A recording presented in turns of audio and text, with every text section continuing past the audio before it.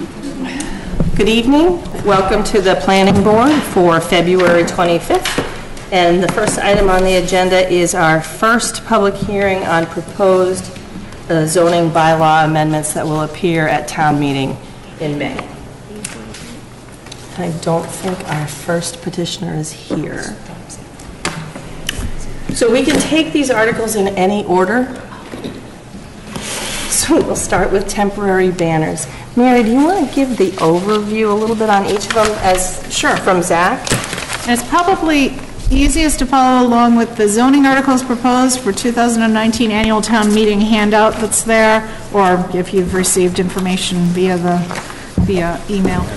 On the second page, temporary banners. This was requested by the Board of Selectmen, and the changes to the existing bylaw would allow banners to be hung over any public way, not just Main Street.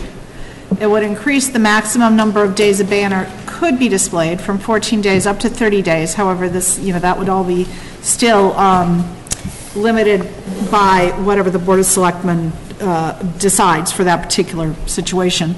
And an increase in the maximum size of banners from 75 square feet to 180 square feet. 180 square feet reflects the normal size a banner is usually.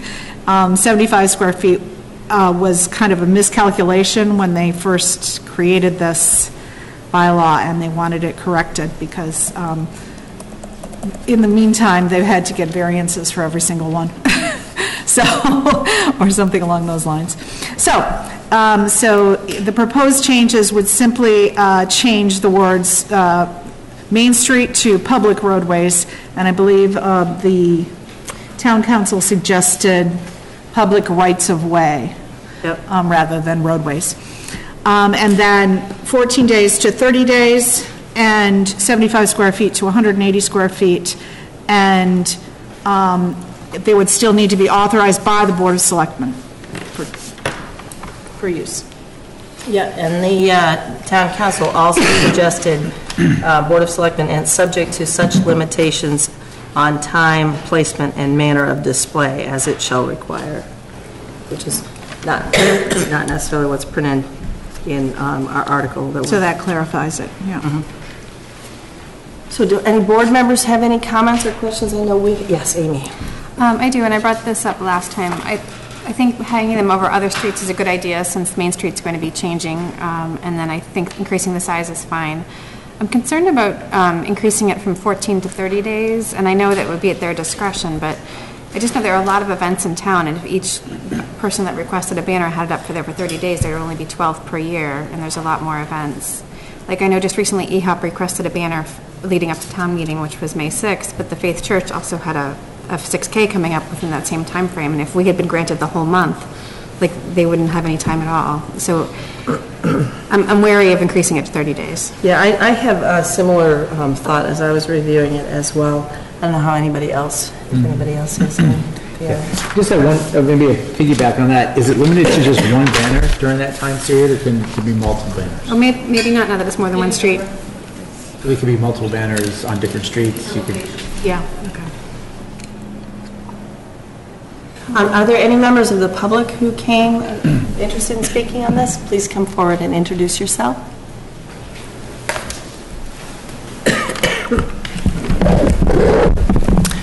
I'm Mary Arnott. I live at 51 Teresa Road, and I haven't been involved in the discussion yet, so I apologize. I don't have much background on this, but I wanted to know the definition of, well, first of all, public ways is going to be changed to right-of-ways. Is that it? Public right-of-ways. Okay. Is that any road or street in Hopkinton that the town has responsibility for? In essence, could someone get approval to put a 180-square-foot banner over where I live, Teresa Road as an example? Technically, it would mean that, yes. Okay. So I object to that I wouldn't want to see the... If there were poles that you could hang from, but yeah. Yes. Okay. If the selectmen approved it. Well, street light poles or things like that, they could hang them from? Mm-hmm. Okay. So I will voice concern and objection for that. I would not want to see signs like that and banners in subdivisions and residential areas. And then in terms of, I thought I heard Elaine say something about there could be many banners hung over these public right-of-ways at all at one time. Concern for safety of people going down Main Street and major areas, trying to read multiple banners as they're going through town, especially when we're going to have bike lanes. And I would voice the same concern for multiple banners being hung over any public way where there might be many of them in a residential area where kids are playing and that sort of thing. So I urge you to reconsider the wording and enter some restrictions on this. Thank you. Thank you. May I ask a question of the... Yeah, absolutely. I'm sorry, I missed your name, but... Mary. I'm just curious, and I don't know if, this still would require approval by the selectmen, so I'm curious if that changes your perspective at all, because I think the idea is to give them some discretion so they can evaluate and determine what's appropriate. I believe there should be more definition and restriction within the zoning law itself, and there could still be the selectmen input in terms of what sign is put up. Is it beneficial to the town to have that announcing something? I think it's too open the way it's written right now. Thank you. Thank you. I do see that we have the chairman of the Board of Selectmen. Did you want to speak to it, Mrs. Wright? Claire Wright, 28 Hayden Row. Well, I wasn't going to speak to this, but relative to what Mrs. Arnott said about the selectmen then having a determination as to what the banner says, you will recall the notice sent to you by town council that you have to be very careful about regulating content. Right. So for any board to start to weigh in on the particular banner is probably a slippery slope. I think you'd be better to decide what we want to allow and either allow it or not, and hope that another board's going to do the work. Yeah. Okay, thank you. Okay. Any other questions or comments? Clarifying question, 180 square feet, is that the area that's allowed? I think that that's the typical size of the banner, and we weren't necessarily within the size of banners. Well, the maximum size now is 75 square feet, so there have been some larger than that in the past, but we do see 75 square foot banners, and we see larger ones occasionally. In Holliston, they limit it to 75 square feet. So, Okay. And so it doesn't take up the whole roadway. Yeah. You know. Kind of do it that so way. half, like, or centered, centered on the roadway? So our job tonight is to either, to make changes to the wording if we want to, and either recommend it for town meeting or not recommend it for town meeting. When we were discussing it in ZAC, I don't think the intent was ever to put it necessarily in residential areas. It was to allow for Hayden Row and banners in front of, like, the school, as opposed to advertising for things that were school-related on Main Street. I think Mary brings up a very good point in the fact that if you can't regulate content and you're allowing it everywhere, then maybe it's worthwhile to look for some sort of restrictive language so that it's over major roadways or something that Main Street, 135, 85. You would think, to your point, you would think that if anybody's going to put up a banner, they want to put it that can maximize the eyeballs that are going to see it, right? So typically it wouldn't make sense to go on somewhere like Teresa, but could somebody have some... Anybody could ask for it, though. Right, somebody could ask, hey, I want to put this up. Maybe they're trying to make a statement. But then it goes back to the Board of Selectmen has jurisdiction over So, allowing a banner. Madam Chairwoman, if I can just make one more point too, is that there is currently a bylaw that does allow signage. The change here is really two things. The proposed wording changes three things, I believe. One is that instead of just over Main Street, it's over public ways. Yep. Two is potentially changing from 14 days to 30 days. And then three is the size of the banner. Right. So I think as we get back to content and discretion of the selectmen, We're not regulating the content. we're not. Right. Agreed. No. So I just, for me, I'm comfortable with the major public roadways language. I'm comfortable with increasing the signage, but personally, I prefer to leave it at 14 days. All right, so let me just say that I prefer 14 days too. Let me see if I got that correct. You're fine with 180 square feet, the bigger size. And you would recommend limiting it to major roadways, some language to limit it to major roadways, which I also would. As written, Yeah, right? I'd like to suggest not as actually written. naming the street, since we have Main Street, maybe we say Main Street and Hayden Row. Well, Cedar so Street. there's Wood Street, there's Wood Cedar Street. Street, there's, West Main, East Main. So maybe we name those streets. A question for Elaine, is there a definition of major roadways? No, No. no. Numbered roadways? Like state highways, you mean? State routes. 85 and State 135? routes. State roads, be Main That Street. wouldn't count West Main. Grover. Maybe we should just list them out, the streets that we are thinking of then. So I'm actually amenable to that. I don't think that people really want signs and banners. I don't think the selectmen really want signs and banners in all little neighborhoods either. Does anybody want to, is everybody amenable to us, like, holding this open for the next public hearing, changing the wording in a way that town council approves for the major roadways we talked about, 85, 135, and West Main Street? Right?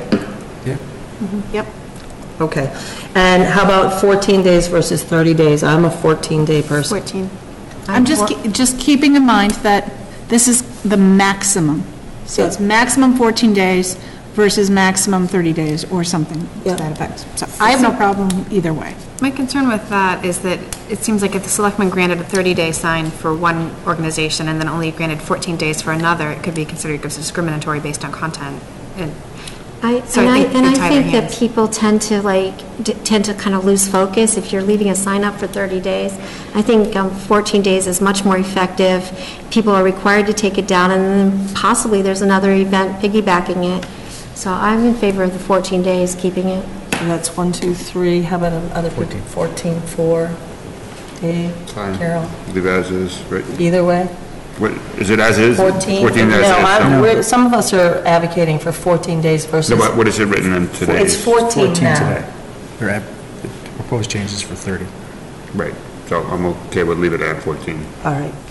And then the size, is everybody okay with the maximum size potentially being 180 square feet?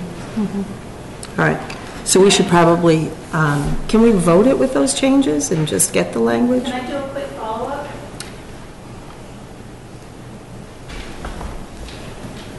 First of all, I appreciate, Mary Arnott, 51 Teresa Road. I appreciate all your discussions, very good, thank you.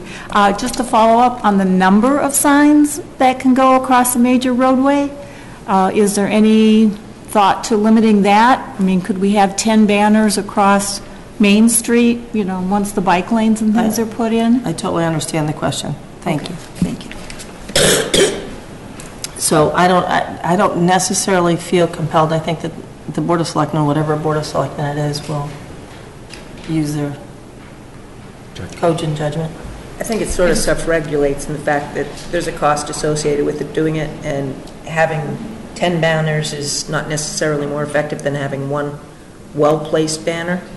So I can't see people petitioning to put up. Yeah. And, I mean, worst case, if we have a sort of the roads delineated, there wouldn't be the ability to have that many banners anyway, but I don't expect that would happen. I'm okay leaving that out. Through the chair, I'm just thinking of Holliston, and along their main drive, there's often one banner, and then a half a mile later, there's another banner for another Two different topic, two different topics. It's not generally speaking the same organization multiple times, it's different things going on. And as long as they're sufficiently far apart, it works very well, because, then it's a quick glance and so on. I just wanted yes. to note that it has to be where the poles are directly across from each other, and that doesn't occur that often, so there are limited places unless you put up special poles for the banners. It's limited to where the poles are perfectly aligned. All right. Are we interested in voting it with the changes as we described? I would also be comfortable limiting it to no more than 4 banners at any one time, or like you said, there are not that many places you can actually put a I was banner just anymore. wondering, question, I'm just wondering, in the application, is there base for the number of banners they're planning to put up before you bring it to the Board of Selectmen? There isn't an application form, but they do identify the location. There's only ever really been one location, That's where right? the poles are across from each other. Yeah. So we've never had a situation where we've had multiple banners before, because it's only ever been Because across it's only Main been Street. allowed at Main Street, yeah. Plus, you have to Well- consider that the poles are going to go away, Main Street poles, right, which is I a think- part of the reason that we wanted to right. allow it in other sections. But there's also been multiple banners, though, by the tennis courts. So there has been. On the, not across the fence. road, but on the Yeah. But not fence. across Yeah. the. So just discussion, I'm looking at what it's replacing, and what it's replacing says that the sign shall be removed within 2 business days of the event.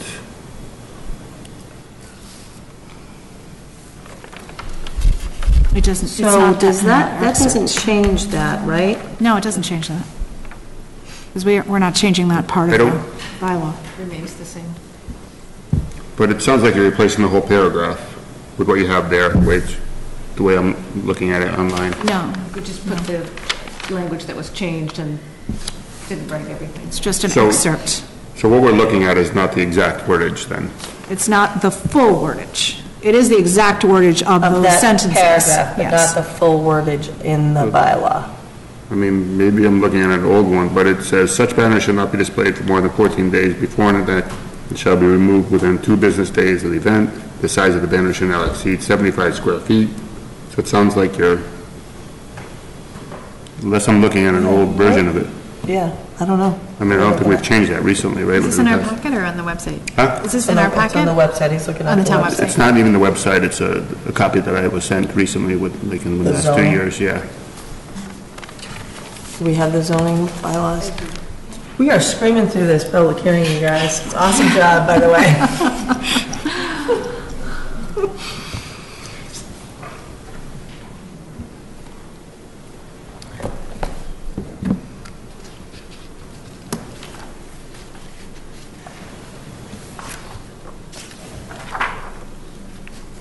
While she's looking that up, Madam Chairman? Yes. I had a question on the 180 square feet. That's 2.5 times larger than what it is today. No. Is there any rationale as to, No, that's, it really, 75 square feet, this is how it was explained to me, is that that is not the size that it is normally. It was put in there incorrectly, and they've had to get special variances to get a normal-sized banner up. So is 180 Because normal? they made a mistake in the way they put it in. 180 being, now, that, I don't know what that represents. Well, I really. It's 2 feet by almost 8 feet. So that would be very reasonable going But across a the banner street. usually goes all the way across, so, Right. you know, that's, it doesn't have words on the whole thing, but it has, 75 square feet is 25 by 3 feet, so 3 feet high, 25 feet wide. Right. And what is a road by 40 feet? Yeah, the roads are 40 Yeah. feet. So EHOP wrote the bylaw several years ago, and we based the 75 square feet based on what they allow in Holliston, Yeah. which doesn't mean we have to do the same here. And I believe the Family Day banner was the 180 square feet and had to get special permission, so. okay. That language is not in the bylaw? Is it Okay. a previous version, maybe? Why don't I sync up with the afterward, Elaine, because the one I have starts off with temporary banners may be displayed over Main Street by community, civic, and nonprofit organizations. No, that's the old bylaw that was changed. Oh, so we did change that with the last year or This is two. not content neutral, so that was changed several years ago. So you must not have the latest version. Yeah, let me sync up with Okay. Elaine offline, All right. thank you. All right. So, just to repeat, if we're ready to make decisions on this, it would be the major rights-of-ways that we discussed, 85, 135, West Main Street, East Main Street? East Main Street, that's 135, isn't it? Isn't West Right? Main Yes. and Yeah. East Main all one with Yes, I see 35? what you're saying. No, No, Main Street, 135 is Wood opposed- Street. 135 is Wood Street. Oh, oops, Yeah. yep, all right. And we're leaving it at 14 days, not changing it to 30 days. And we are okay increasing the size to 180 square feet. Yes. Okay, so I'll entertain a motion to put it forward that way onto the warrant with town council's suggested wording as well. I'll make a motion to move forward with the proposed changes of major right-of-way, keeping it at 14 days and not exceeding 180 feet on the banner size. Second? All those in favor? No discussion. Aye. Oh, sorry, is there more discussion? All those opposed? Any abstentions? Okay, awesome. Look at that, at this rate, in 2 months, we'll be done with the public hearing discussion. All right, the second one is the commercial solar photovoltaic installation screening. So Zach was asked to look at what might be possible to strengthen some of the screening potential within the wording of our existing bylaw, and keeping in mind that there's a lot of legal restrictions on how much we can restrict. So the existing wording has the visual impact of the commercial solar voltaic installation, including all accessory structures and appurtenances, shall be mitigated. All accessory structures and appurtenances shall be architecturally compatible with each other whenever reasonable. Structures shall be shielded from view by vegetation and/or joined and clustered to avoid adverse visual impacts. Methods such as the use of landscaping, natural features, and fencing may be utilized. The sole suggestion that we had coming from Zach after our discussion was to add the words "forming an effective year-round screen," which is a term used in other bylaws that we have. So we just borrowed it from some other bylaws. And so that was the one suggestion that we had. There's debate about whether or not that really strengthens anything and why bother. So that's certainly reasonable. The town council also said we should be more specific, but I'd like to point out that the existing language isn't very specific at all anyhow. And so it really would mean rewriting the whole thing if we were to get more specific about it, about, who should be able to be screened, abutters at the same level, abutters at higher levels, or so on. I don't, To the chair, I think the word effective class really defines that judicious point. I mean, I think effective is interpreted as a screening element high above, down below, obtrusive to passerby. I mean, I think it says a lot of things, and I think that when that does come to us, it's interpretive, and we could rule on, whether it specifically abides by that. So I would be in favor of the language. Okay. Anybody else have any comments or questions?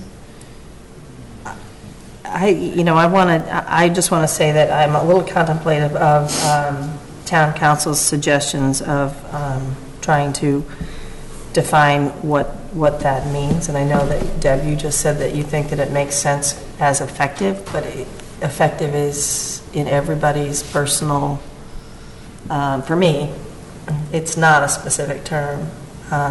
Are we trying to screen from all abutting properties, from public ways? And then he asks a really difficult question, I think, from distant properties at higher elevations. I think I'm mostly concerned with from abutting properties. Direct abutters? Yes. Anybody, how about public roadways, like scenic roadways, for example? I guess I wouldn't want to say all roadways, because some commercial roadways, it wouldn't matter at all, but maybe scenic ways. All right, so Amy says from directly abutting properties. My concern would be that if you start being specific about what you're screening for, or for what purpose, then you eliminate the necessity to screen for other purposes, and I think it's property relative. In this situation, maybe it's the abutting neighbors. In another situation, it might be that you want to screen from what's looking down from above. I think it depends on the property. So I would be reluctant to specify exactly what you want to screen against, because that to me implies that not screening against things that are not mentioned is okay. Anybody else want to, any members of the public interested? Sure.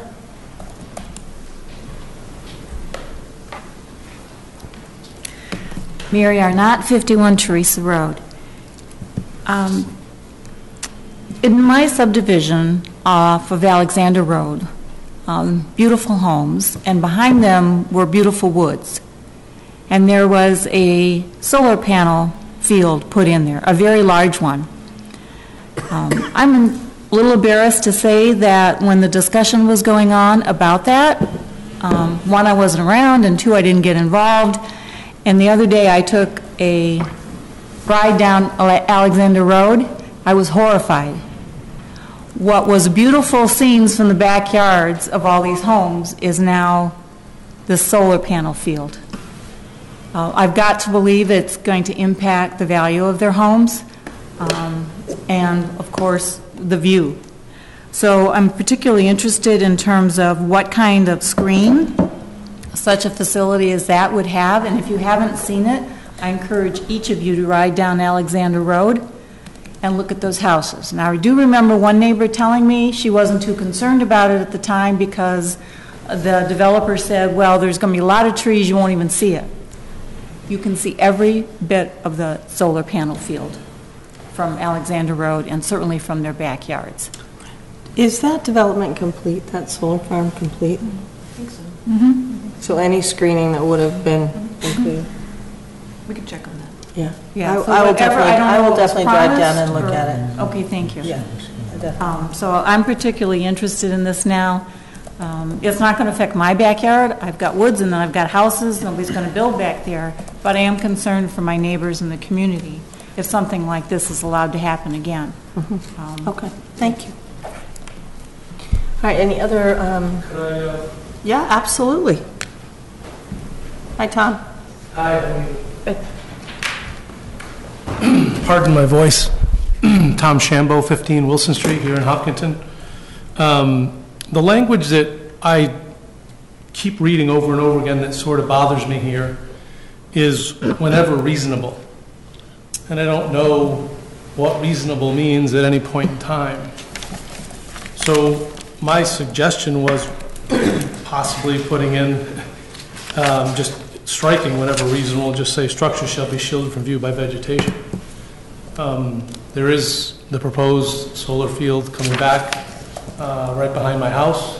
I have driven by Alexander Road, and I really don't want that look on the backside of, or the side of my property off of the scenic road on Wilson Street. If I can, help, with this language, maybe that will help that situation.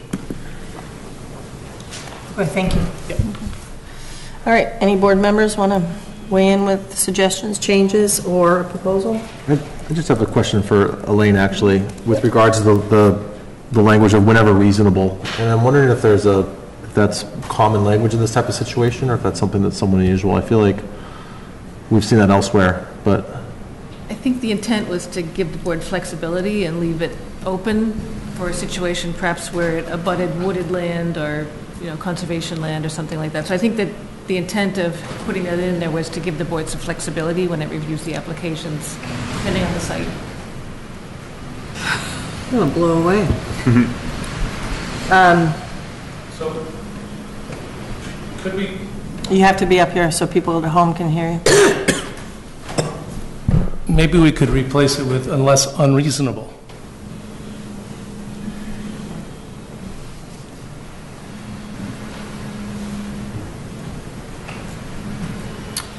I think Madam Chairman, having whatever's reasonable makes it a discussion point for the board to engage with the proposed applicant around.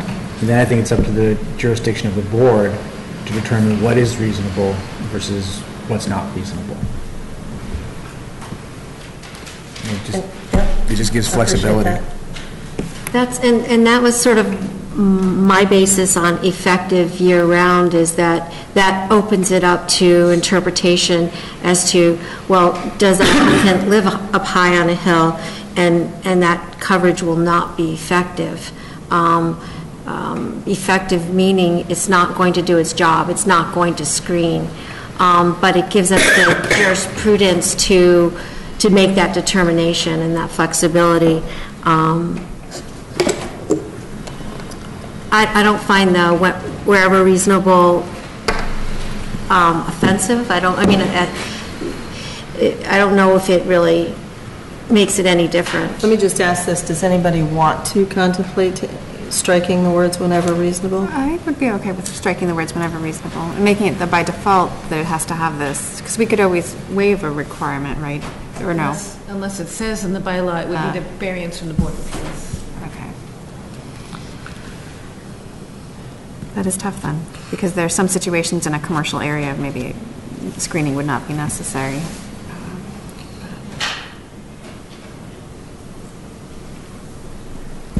Through the chair? Yeah. I think wherever reasonable has to be there for solar panels because you can't completely screen it because the sun has to hit them. You know, so it's not like you can block off. I think that's, if you don't have it wherever reasonable, you're saying it has to be shielded, and there might be some situations where you can't. Well, so just devil's advocating, I think that would mean to me that it just wasn't the right site for solar panels, right? If you're looking downhill at something? Say it again? If you're looking downhill at something? I mean, I don't think you can. So that is the thing that sort of that hangs me up is, you know, being at whatever distance from whatever height. There isn't, so for me, whenever reasonable, striking those words doesn't change that, but I don't know if that I'm correct legally, right? So forming an effective year-round screen, I mean, whenever reasonable doesn't address, maybe it does address other properties at a height from a distance that you can't necessarily reasonably shield from. Mm-hmm. And I have a clarification question through the chair, for Elaine as well, and that is that the wording of the bylaw, is that superseded once conditions have been written for a particular development? What do you mean? As in, you know, so once the planning board has written a list of conditions and approved a set of plans, including landscaping or fencing and all those other things, is it possible still to enforce based on the wording in this bylaw, or? So that could be a difficult situation if the board approves a plan which it believes will provide effective year-round screening, but in practice it doesn't. It doesn't, yeah. I'm not sure. Yeah.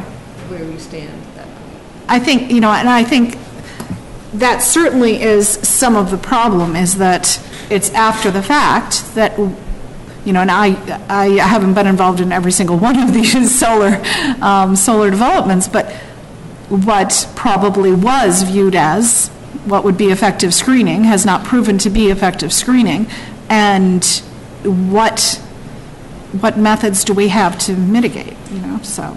So I guess my sense is, I mean, the bylaw still applies. Mm-hmm. But on the other hand, the board has approved a plan, so zoning enforcement would have to determine whether there was an effective year-round screen. So it would be up to the zoning enforcement officer at that point, and presumably they could enforce the bylaw and require more screening. But it would be a difficult thing to do. Okay. Madam Chairman? Yeah, hold on one second. Would it be more effective to have it listed as a condition on the plan? Condition.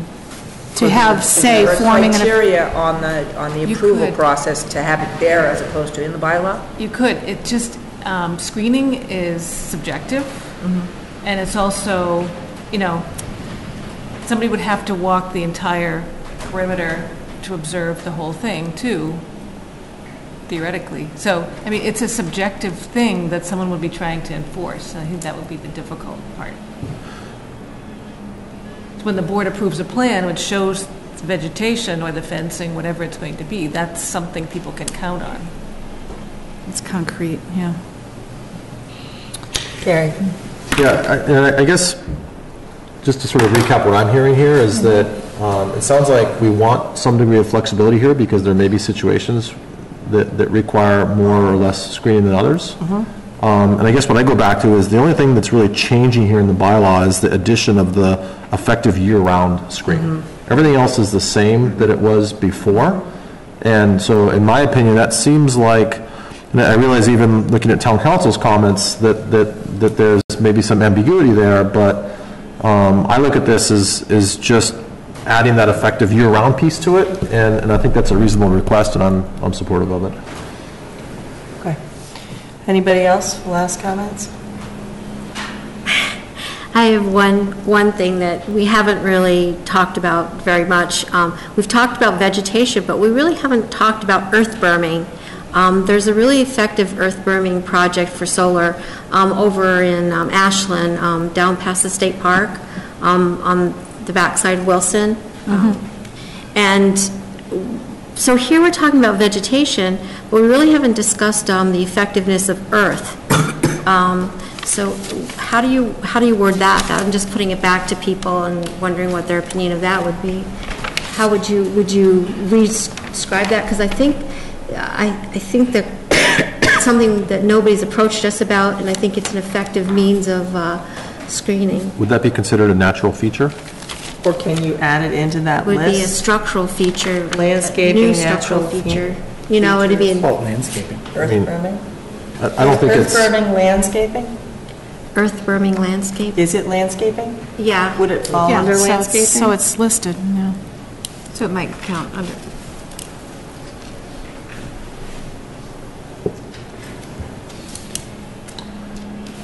Any final thoughts before we contemplate leaving it exactly as it was written? Yeah, I'm kind of in... 20 minutes ago. Madam Chair, I'm going to be Gary's camp on this one. I think, putting the effective year-round screening adds another level of discussion, right? It's a little bit vague, but it's better than, I think, what it exists today, which doesn't include that. And then I think it's up to the applicant and the board to discuss what that effective screening looks like, whether it's vegetation, landscaping, what have you. I agree. I am also amenable to just adding into the last sentence, landscaping, earth berming, natural features, and fencing, maybe, if it's an effective methodology that is being currently used. I'm happy to specify it. Doesn't mean that you have to do it. Hold on. Could you say, put into something along the lines of such as? Well, it says methods such as the use of landscaping, natural features, and fencing may be utilized. I was just suggesting adding earth berming in there. I think that's reasonable. Thank you, yeah. Yes, Mary? Thank you for the follow-up. Mary Arnott, 51 Teresa Road. Difficult task ahead of you on this one. I'm concerned about effective and types of screening. I do believe that when the solar field was put in on Alexander Road, behind Alexander, those houses, they said the trees would effectively obstruct the view from the backyards and from the road. That didn't happen. Yeah.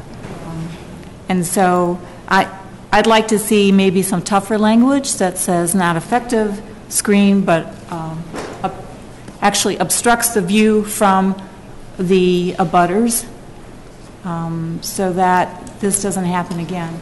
And I urge you, before you would send this forward to town meeting or whatever the next step is, that you drive down to Alexander Road, and look at what happened there. Okay, thank you.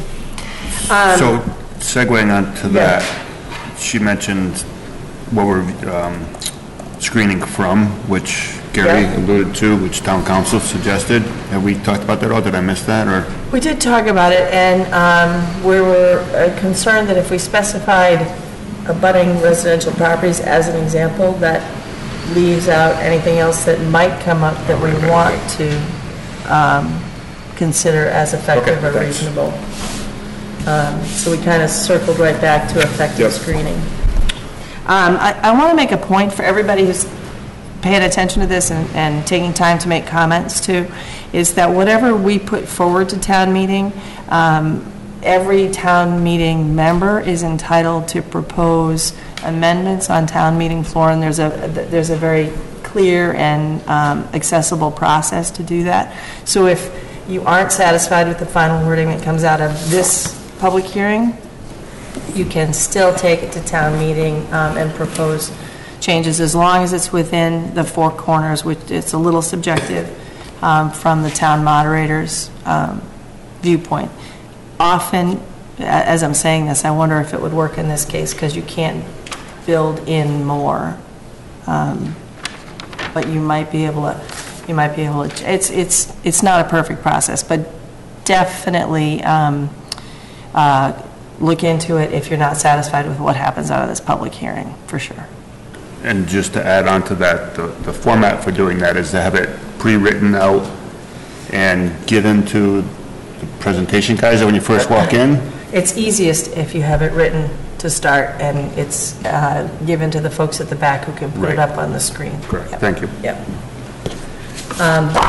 How are we feeling as a board with this? As written, we simply added in the earth berming on the list between landscaping and natural features on the last sentence. Is anybody willing Did to make that? everybody get a chance to weigh in adding the obstructive word? I thought it was The a pretty...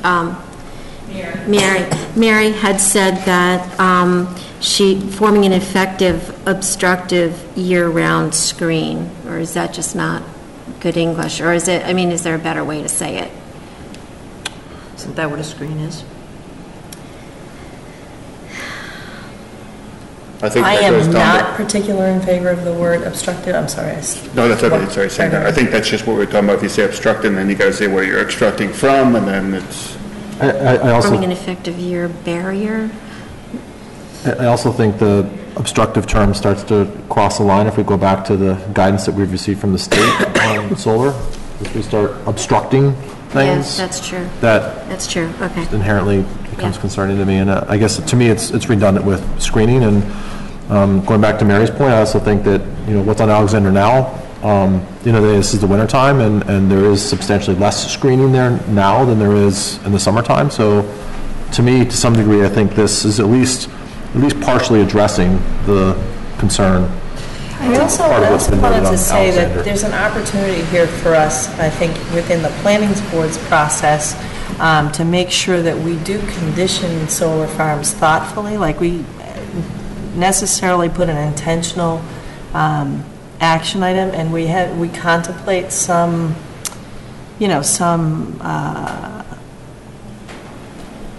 methodology where we verify that it is an effective screen and, some corrective measure if it's not. I was going to suggest maybe I'm fine with adding the earth berm, that we continue till the next meeting and we all take a chance to drive by Alexander Road. I have driven by, and I think that there is a screen, but the problem is the elevation is high, so you can still see from the back.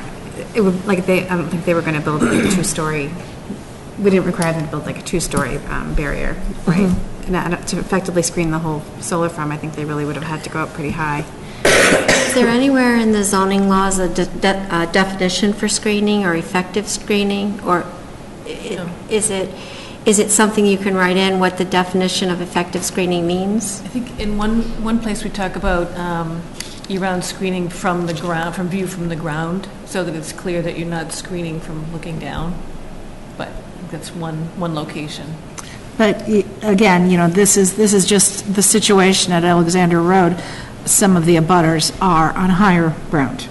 And they're direct abutters, but they're... And you can see them. But no, I know of one that's the higher ground, and so, it's looking down from windows in the back of theirs, it's, so direct abutters, ground level, well, it's like ground level where, ground level is higher or lower sometimes, so. Obstructing means impenetrable. You can't see through it, and that's a wall. Yeah. That's something, could be very tall. And not necessarily attractive or desirable. That's true. In every instance. Through the chair. Yeah. Might I suggest that we, because this is a near and dear topic for us screening for solar farms, that we schedule a post-site walk of Alexander Road, and just as a group take a look at it, and because mostly we do pre-site walks, right? But maybe for this situation we could do a post-site walk. So I actually would be thrilled not to schedule a necessary one, but invite everybody who wants to go and look at it. But Sure. them, because I think that's probably a good suggestion, that we at least drive by the one that we did most recently, and what we all had in mind, and what the result seems to be at this time. So you're just suggesting an informal one? Yeah. Yeah, which I'm fine with, yes. Yeah, and then we come back. That was Amy's suggestion too. So how does everybody feel about that? We'll readdress this at the next public hearing after everybody's had a chance to do that. Sure. All right, look at us go. Number 3. Educational uses in Industrial A, Industrial B, and professional office districts. Do you want me to give a summary? Yes, thank you. Okay. I'm sorry, Mary, you're being a champ. Okay. So the proposal is to add language to 3 different districts, Industrial A, Industrial B, and the professional office districts, specifically allowing educational uses, vocational schools by right. Even though they are not specifically listed right now, they are technically allowed because of state law, Dover Amendment. So it's not that we're allowing a use that's not allowed already. It's just adding it to our bylaws. And I don't recall how this was proposed, but some of the rationale behind it was that the professional office district, which is located on what street? Somebody knows? Franklin? No. Franklin. That would be a great place for vocational or technical school. Or that, would be a potential use for it. And again, this is something that, may or may not be something we would want to encourage in this town, but it's already allowed by state law. Okay, so I've just made my point that I don't necessarily have any objection calling out things that are allowed, but it is allowed by right in every district. And I'm not sure that this is the most effective strategy for encouraging development that we want to see. So I'm not a huge fan of doing that, which does not necessarily have to be done, but it also doesn't hurt us to have it in there. I think the inclusion was that, the reason was that it was, the Dover Amendment was for public schools, public educational facilities, where if we put educational facilities, it could be private as well. No, the Dover Amendment covers private. Everything. It does? Education, Private yeah. as well? Yeah. Oh, okay. Just to speak my piece on this, I was not at the ZAC hearing or the ZAC meeting when we discussed this. Personally, I'm not necessarily opposed to them. I'm not sure that as a town we want to encourage them. I agree that Franklin Road would be a great place for that use, but it is allowed. And to put something on town meeting floor, it's not, in essence, going to change anything, I'm not sure is worth putting on town meeting floor. I agree with Carol, particularly considering that we've got a lot of potential amendments here, so just being sensitive to how much we put in front of town meeting. This doesn't feel necessary to me. I would agree. Just to Carol's point and Gary's point, I don't know why we need it. Any members of the public? Yeah.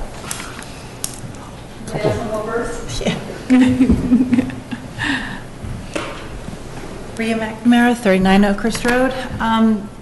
This came about because we're trying to find some uses that are not destructive uses for the town. It's ZAC, and Franklin Road was one of the examples, but when people are coming and looking at businesses at this town, they need some more direction. We have sort of a fuzzy way of looking at businesses when they come and call. And this was one of the ideas that was brought up and was discussed at ZAC, that if we had a specific area that we encouraged this kind of use, we would be encouraging a friendly Dover Amendment where we would have more say, basically. That was where this all came from. And I would encourage, especially Franklin Road, for this. I don't know about the other industrial districts, but, this makes some sense, because that is a neighborhood area. Franklin Road is what zone? Professional office. Professional office. The P, is that what? And that's the only professional office, correct? Yes. Mm-hmm. That's the only professional office district is on Franklin Road? Yep. I would support it if you eliminated the other 2 districts. Industrial A and Industrial B? Correct. Because there's a higher, better value use for those properties from a tax I think until we figure out exactly incentive? where we want those areas to go.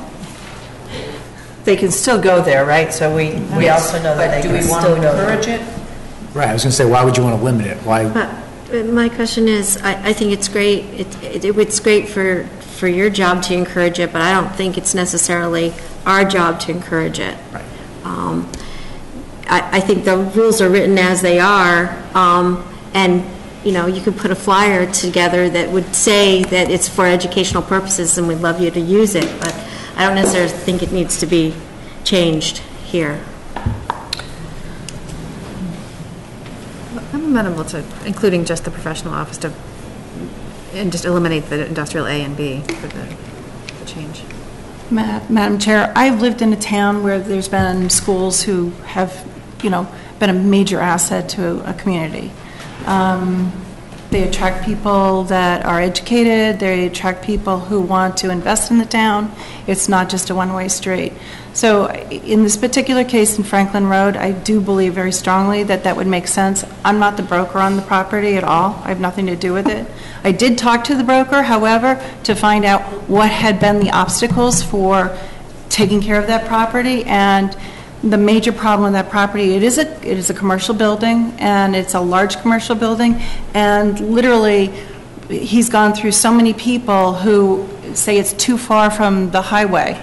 So if we want to be faced with an empty building for several years, that's what we're faced with. But if we want to come and give some direction to people who want to come to this community in this kind of way, it's a positive thing.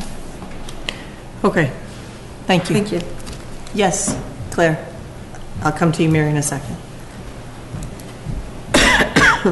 Claire Wright, 28 Hayden Road. I just want to mention, I would believe that any educational institution is keenly aware of the protections that are invited to them through the Dover Amendment. They don't need to be told. We all know how long town meeting goes, so I am not in favor of things being put on that are not really necessary. And I would just add that where one person thinks perhaps Franklin Road is a wonderful idea, on the other hand, were to say a community college come in there with a huge commuter population, I could see a lot of people in Franklin Road thinking that the kind of traffic that would bring in would not be such a good idea. So, you know, that's debatable, but my point is, I know educational institutions are well aware of their rights, so I wouldn't support taking up town meeting time with something that is really not required. Thank you. And Mary, did you have something? Well, it might be a moot point by now, but... Mary Arnott, 51 Teresa Road. In looking at this, I had a lot of things go through my mind. Franklin Road might be a great location for something like this, but there are other smaller professional office locations and industrial A and B zoning locations in town, right on Main Street, for example. And there are also residential areas very close or mixed in with these as the zoning changed. So I had questions like, well, what size of vocational school or educational use? What's the definition of vocational? Could somebody open up a school where they taught drummers as vocational, and they're drumming all day long, and there's a house right next door to this professional office location? So it looks like an easy thing, just don't put it on because it's already allowed. But now I'm questioning, oh, I need to go back and look what is allowed then, because you could be affecting, you know, neighbors and areas. The Dover Amendment allows a very broad use for educational uses, and I think Mrs. Wright is correct. Those educational uses are, you know, are keenly aware of their rights. Okay. All right, thank you. All right. What's our feeling? Do people want to eliminate industrial A and industrial B and keep the professional office district? I am in favor of not having it on the warrant. I have decided to go with my first thought, that it just isn't necessary. And I would support that. I would agree with you. that's 1, 2, 3, 4. I'm leaning towards keeping it in the professional office. Professional. I would support eliminating it entirely for town meeting. That's 5.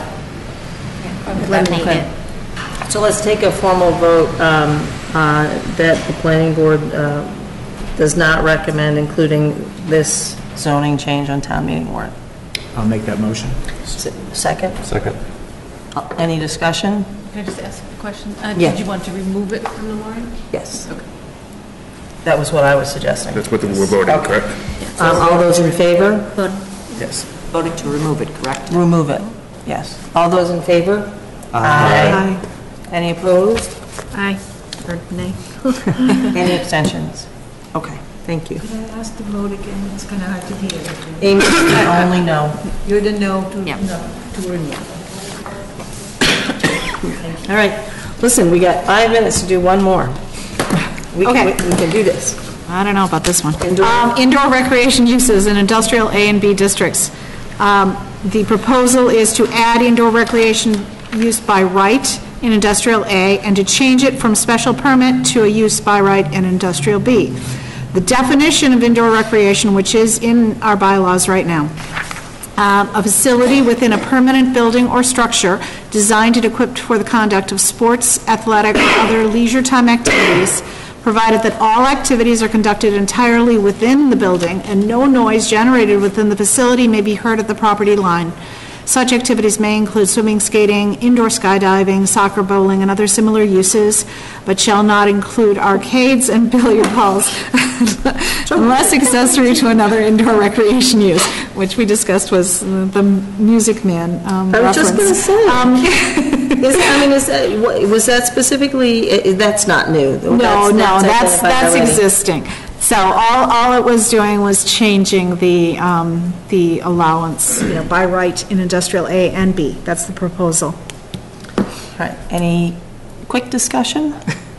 Go ahead. Yes. Okay. I also, they were very busy the night that I was not at. I was not there for this discussion either. I do not take issue with having this use allowed as a special permit. To make it a by right use, I think is problematic. You've got no regulation over it.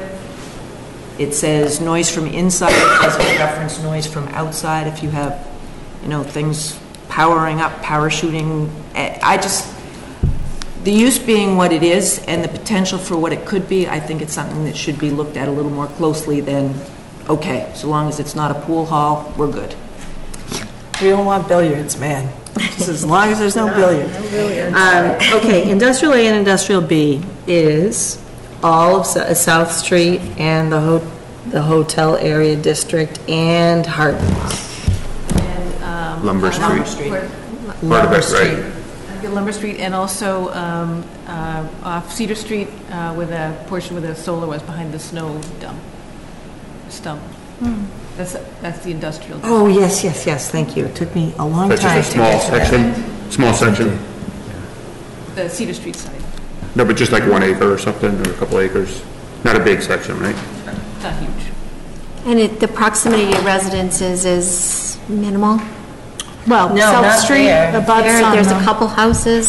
Cedar Street, I mean, I can put up a zoning map if that. That would be oh, great. yeah, that'd be awesome. But it's primarily the South Street, which abuts the lakefront properties. Yes. Refresher course. I mean, And then Elmwood Park, which abuts Elm Street. Right. For us newbies. And the industrial A and B is what color? Pink.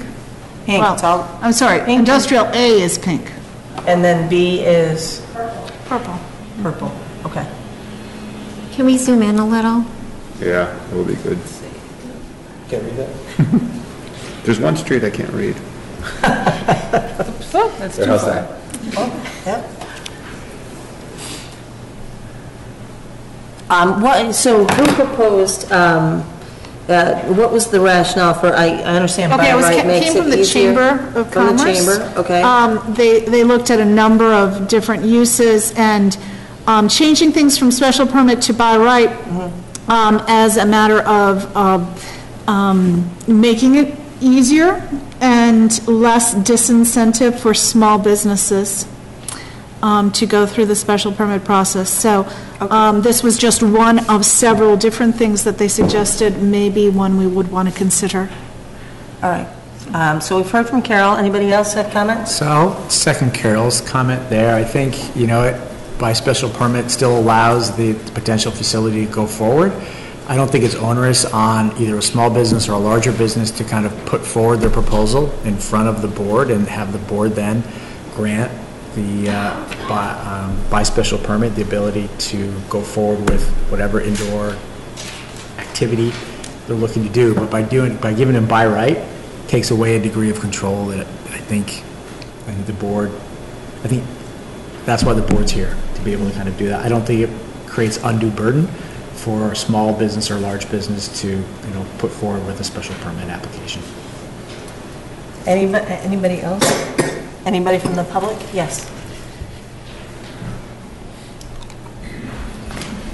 Good evening. Ted Barker Hook, 75 Grove Street, also a member of ZAC, also absent the day we voted on this. I don't have anything new to add, except I'm with Carol. I also would have voted no for this in favor of special permit. So while the vote was exactly what the document says, the room feeling was a little bit different from the document's vote. So I just wanted to add that there was a little bit more discussion on ZAC than the vote might indicate. Thank you. All right. So we're going to pause, and we are going to entertain a motion to open and continue the public hearing on Maspinock Woods, West Elm Street. They have requested a continuance to March 25th. And what time would we have available?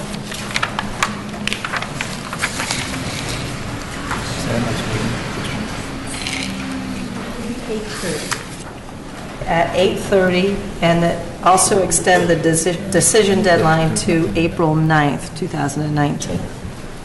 Anybody willing to make that motion? Second. All those in favor? Aye. Any opposed? Any abstentions? Okay. So, back to indoor uses. Indoor recreation. I'm actually an enthusiastic proponent of this indoor recreation idea, frankly, and would love to see it happen. And I think that it would attract a lot of what we would like, and I'm not in favor of billiards, although I don't care about billiards. I don't care either. I also see the value of the special permit process, and I'm particularly compelled by the noise argument. I have no idea what generates indoor skydiving that my kids find so fun, but they have to travel to New Hampshire to do it.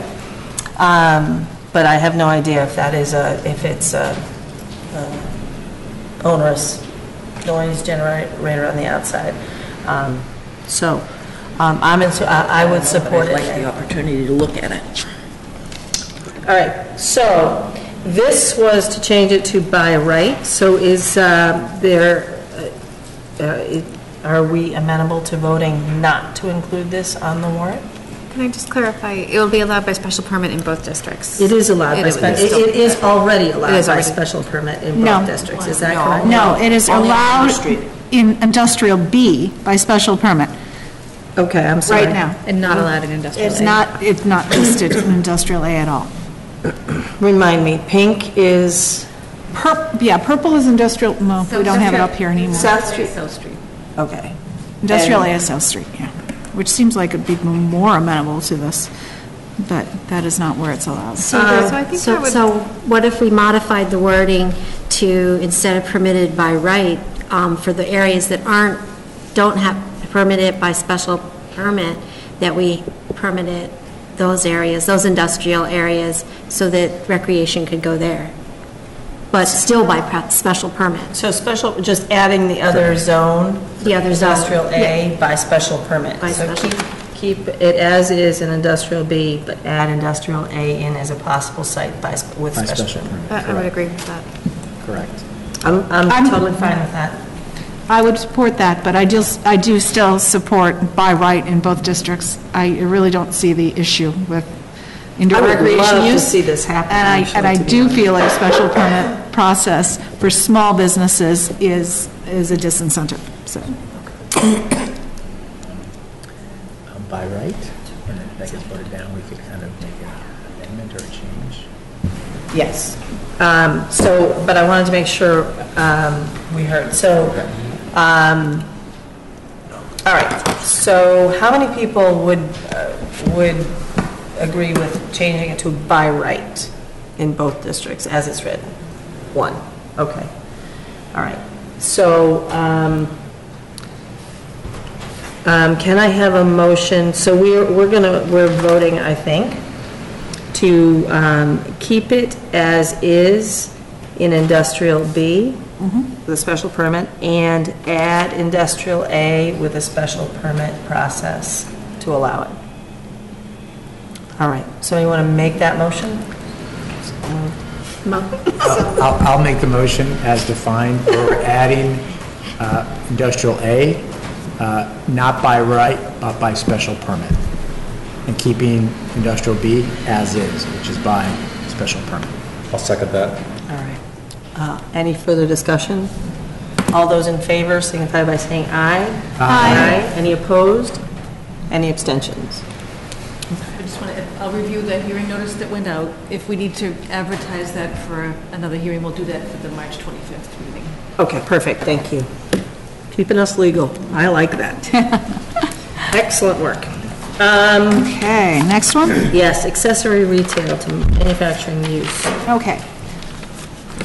The proposal would allow an associated accessory retail use within the industrial A and B districts with a maximum area for the retail use to be 5,000 square feet. So essentially, it means if there's a business in industrial A or B that does manufacturing or something along those lines, we would allow a retail outlet associated with that same business, up to 5,000 square feet. And that would be by right. And currently, is it allowed at all? No. No, it's not allowed at all. So it would be adding it by right for existing usage. And Town Council essentially just changed some of the wording from accessory to associated use because felt that was clearer from the legal standpoint. That's about it. So the only question I have, and I don't know that it changes how I feel about it, but when it is an accessory use, it's typically co-located. An associated use would not necessarily be co-located. Is that? I mean, I don't know what exactly. But he did say, and is located on the same lot as the principal use or building.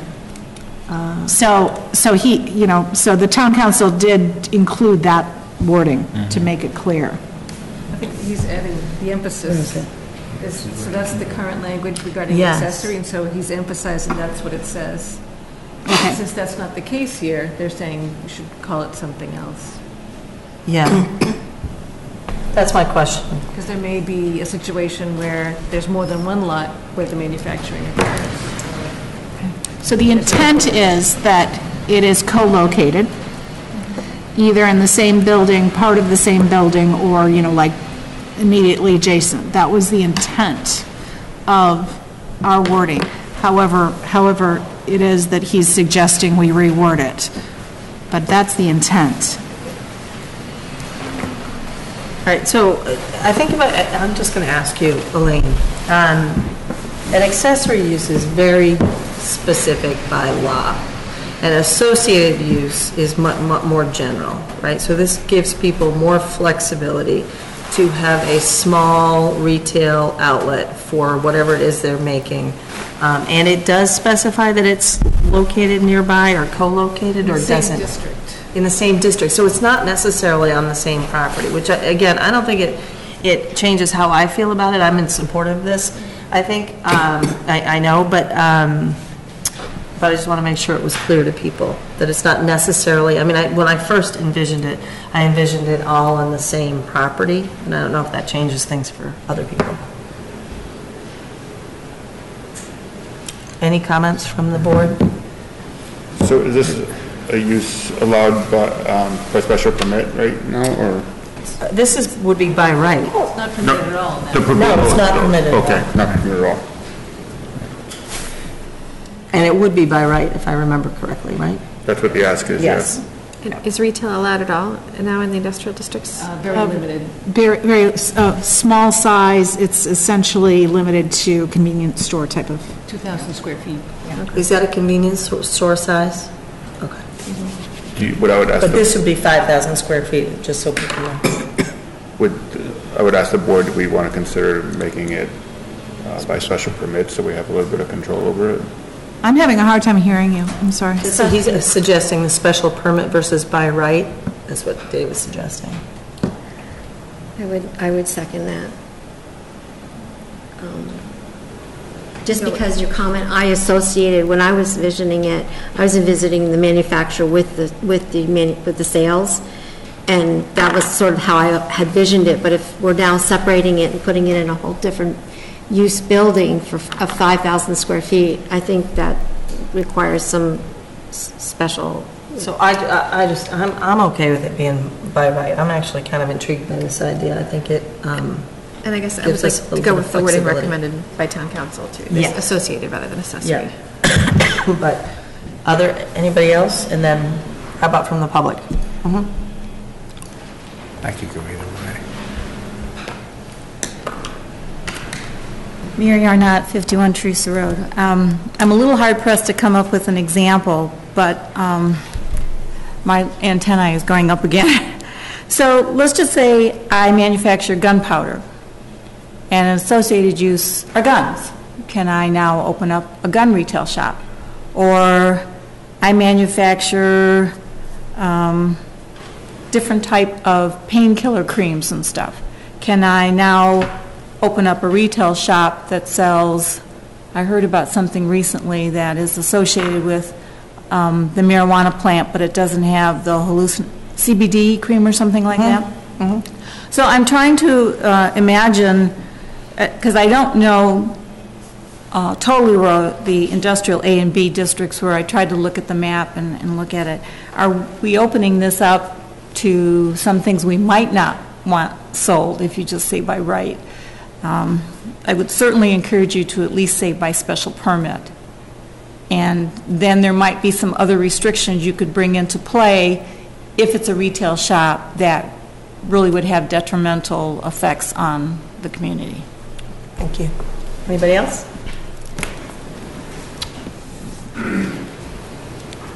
Irfan. Welcome back. We missed you. Thank you. Irfan Nasrullah, 211 Winter Street. I want to echo what Mary had to say. I think that the planning board would want to maintain the special permit. You don't know what manufacturers coming in. I'm going to pick something even more egregious. Let's say they're a sex toy manufacturer. Does that mean that we're going to have a sex shop open, right? Sex toys. I think we just want... What have you got against sex toys? Nothing against it. However, I think that you would want the ability to say yes or no. So I think keeping the special permit ability would work a little better. Okay, thank you. Not that I'm proposing a sex shop. This is going into minutes. Very much. I could have an adult uses bylaw, right? I could list the types of manufacturing that are permitted. Awesome. So, food, apparel, food, apparel, electronics, furniture, printing, lumber and wood products, paper, converting products, primary and fabricated metal industries, machinery, transportation equipment, and instruments and related products. Those are the kinds of things that can be manufactured. So those are the only things that can be manufactured. So, Madam Chairman, I tend to agree with David and her friend. Because not about this. I'm embarrassed to even say that. It's more a function of, since it's not authorized right now, I suggest some prudence in terms of how we go about this. If over time that the chamber or somebody says that this should be a by right bylaw, then we could review it at that time. But I think a good first step forward would be to do it by this. All right, I am going to bow to the reasonableness of that. So I would entertain a motion to utilize town council's wording because it's substantively different. and to put this on the warrant as a use by special permit. So moved. Second. I'll second that. Okay, any more discussion? I just wanted to note, sorry, Yep, nope. but along with Elaine's line, she was listing the manufacturer uses. There are also a bunch of other uses, and retail stores not to exceed 2,000 square feet is a use by right in there, so just wanted to call that out. So they could use And there's a bunch of- retail store, 2,000 square feet? Kinds of retail. Yeah, it goes and says to provide for the convenience of the occupants of the immediate neighborhood. Selling items such as groceries. That's the pickup convenience food. store. Yeah, I just wanted to call that out. All right, so, yes. Yep, thank you, I appreciate it. So, And I am looking at the online one now, so. all those in favor signify by saying aye. Aye. Any opposed? Any abstentions? Okay, all right. I'll entertain a motion to open the public it's actually not a public hearing, right? It's just an initial visit about some proposed lots off Leonard Street, and Mr. Barbieri should be here to speak to us about that. So moved. Second. I don't think it's not a public hearing. I don't think. Oh, so we don't need to We're move it? all good, Okay, yeah. I withdraw. No. This is the car wash. Good evening. Good evening. Thanks for having us. My name's Richard Barbieri. I'm the developer of Leonard Street. As we're going to show you here, there's another piece of property I have on agreement from Tom Terry. Now, it has a right-of-way, lane, whatever we want to call it, it's in the deed. And we believe we can put another road in adjacent to the road that I did and get 2 lots as the plan shows. What we're looking for is a little direction, hopefully looking to put 2 driveways off of Leonard Street instead of constructing that whole road. Okay, is it possible to, so what we had in our packet is really hard to see. I see that you have some We have some colored ones, yeah. yeah. Is it possible to get that up on the screen, or? All right, if you can.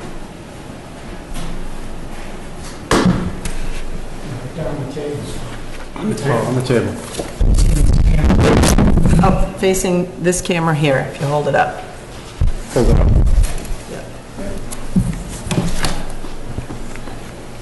And just so you know, I look above you, I am. Yeah. This is probably the one we want to start with, though. I don't see it above you yet. Let's start with this one. This will show. Yep. Oh. Here it comes. Okay. Slide it so we can see the other one a little more right. Oh, that way, right. Okay. Up on the right is the road I put in. You can see the 2 houses on it. There's one more on the cul-de-sac.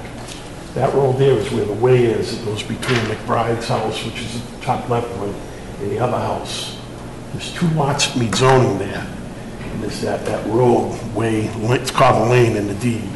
That we can put another like little lollipop on the end of it and get 2 lots according to the Hopkinton bylaws. Okay, so this is Leonard to the far right? No, this is Box Mill on the right. That's Box Mill. Right. Leonard Street would be up the top. Box Mill comes off Leonard Street. It actually might be more helpful if you point on the drawing there, because then everybody can see what you're pointing to. Oh, that's a good idea. Thank you, Gary. Okay, so this is Leonard Street up here. This Okay. is Box Mill, which I constructed. That's the existing one, I got it, okay. We have another way, just like we had here, that we could put another cul-de-sac in and put another road in there and get 2 lots. Plus, it didn't make any sense for a lot of reasons, drainage being one of them. Just have 2 roads right next to each other didn't make a lot of sense. So what we'd like to propose. This one.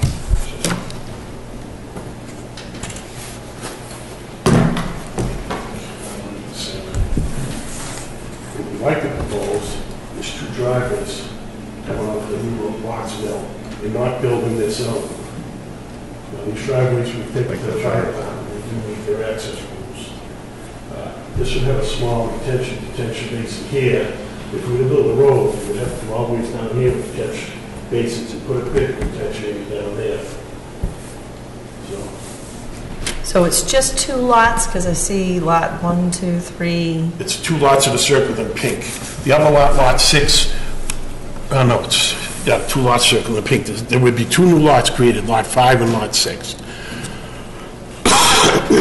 The chair, I think. Yeah, absolutely. 1 road is better than 2. Lot 4A, no, it's up. Right now, there's an easement that comes off of this cul-de-sac, right down to this retention area for maintenance. Okay. Okay, what we'd like to do is give this land to the school department or somebody, and just have a little, it's a very short easement coming in there. And where's that from? From the schools. From the schools? Yeah, that's the school, that's the road that goes down. That's the access road. I got, oh, yeah. Yeah. That'd be a very short piece, Whitney Road would just be gravel driveway. And I think they would get like 10 acres. I've already allowed them, they put in a cross-country track down in that area, so it's kind of land that we wouldn't be using anyways. Have you proposed this to the school, or do they know that you're? I did propose to the school. The maintenance man wants it, he's talking to the school committee, and as things get going, I'm hoping to get their support. If not, I would just have to put a new, well, leave that one there essentially, just go through this yard. Yeah, and so you aren't proposing changing any part of the cross-country? No, I'm proposing if this goes through to give them that lot 4A, which is like 9 or 10. Yeah, 9.1 acres. Right. How far up does Lot 4A go? Does it go to that where Lot 6 is? Exactly, that little dash black line. Black dash line? Yeah, that would be the limit of 4A. And then Lot 6 would be extend all the way to the access road? Yep, 6 would be here. Okay. Well, it doesn't quite go to the, it's a few feet off the access road, yes. That's a big lot. So there would be no home on 4A, right? That would just be the drainage, right?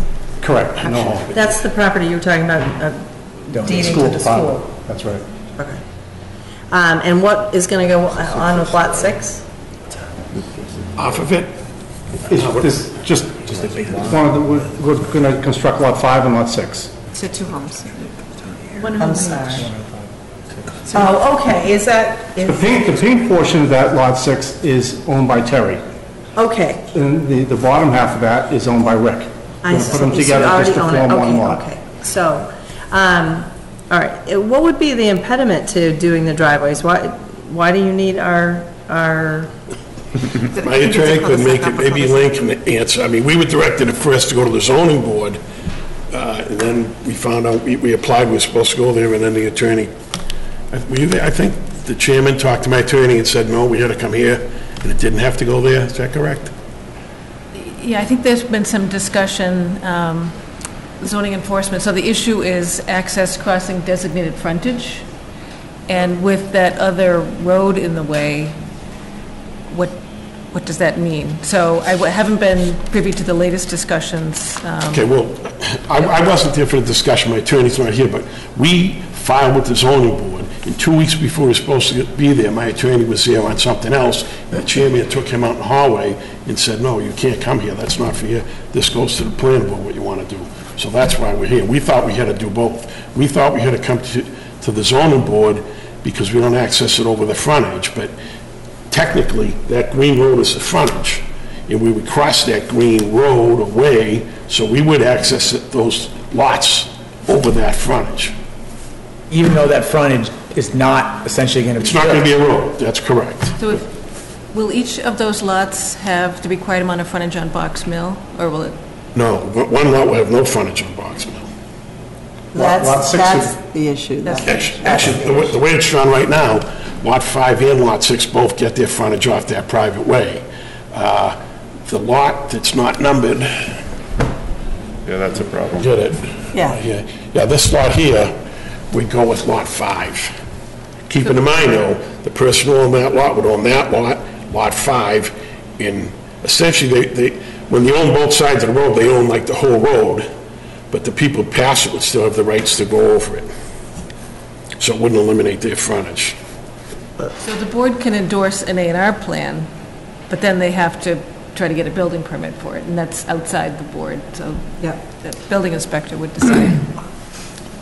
Gary? Can you clarify, so Lot 5 as it's labeled there, you just said Lot 5 did not have the... On the road, the current road, it does on the second road that was proposed, which, to me, that sounds like we can't do an A&R, right, because they don't have the right frontage? I think they do. Yeah, Lot 5 frontage would be right here. No, but not on the road you're proposing. No, neither lot has frontage. So, I mean... So what's in between? What's in between is that green space? No, I understand the green space. What's in between Yeah. the box mill and Yeah. the green space? Well, this is a retention area, pretty much, most of it, that you can kind of see it right here. Whose lot is that? Who That I owns own. I You currently own own that, right. And this next piece up here, these people have signed an easement to go across their property to get to that house. So 3A owns all the way around the circle to the other line? Yeah.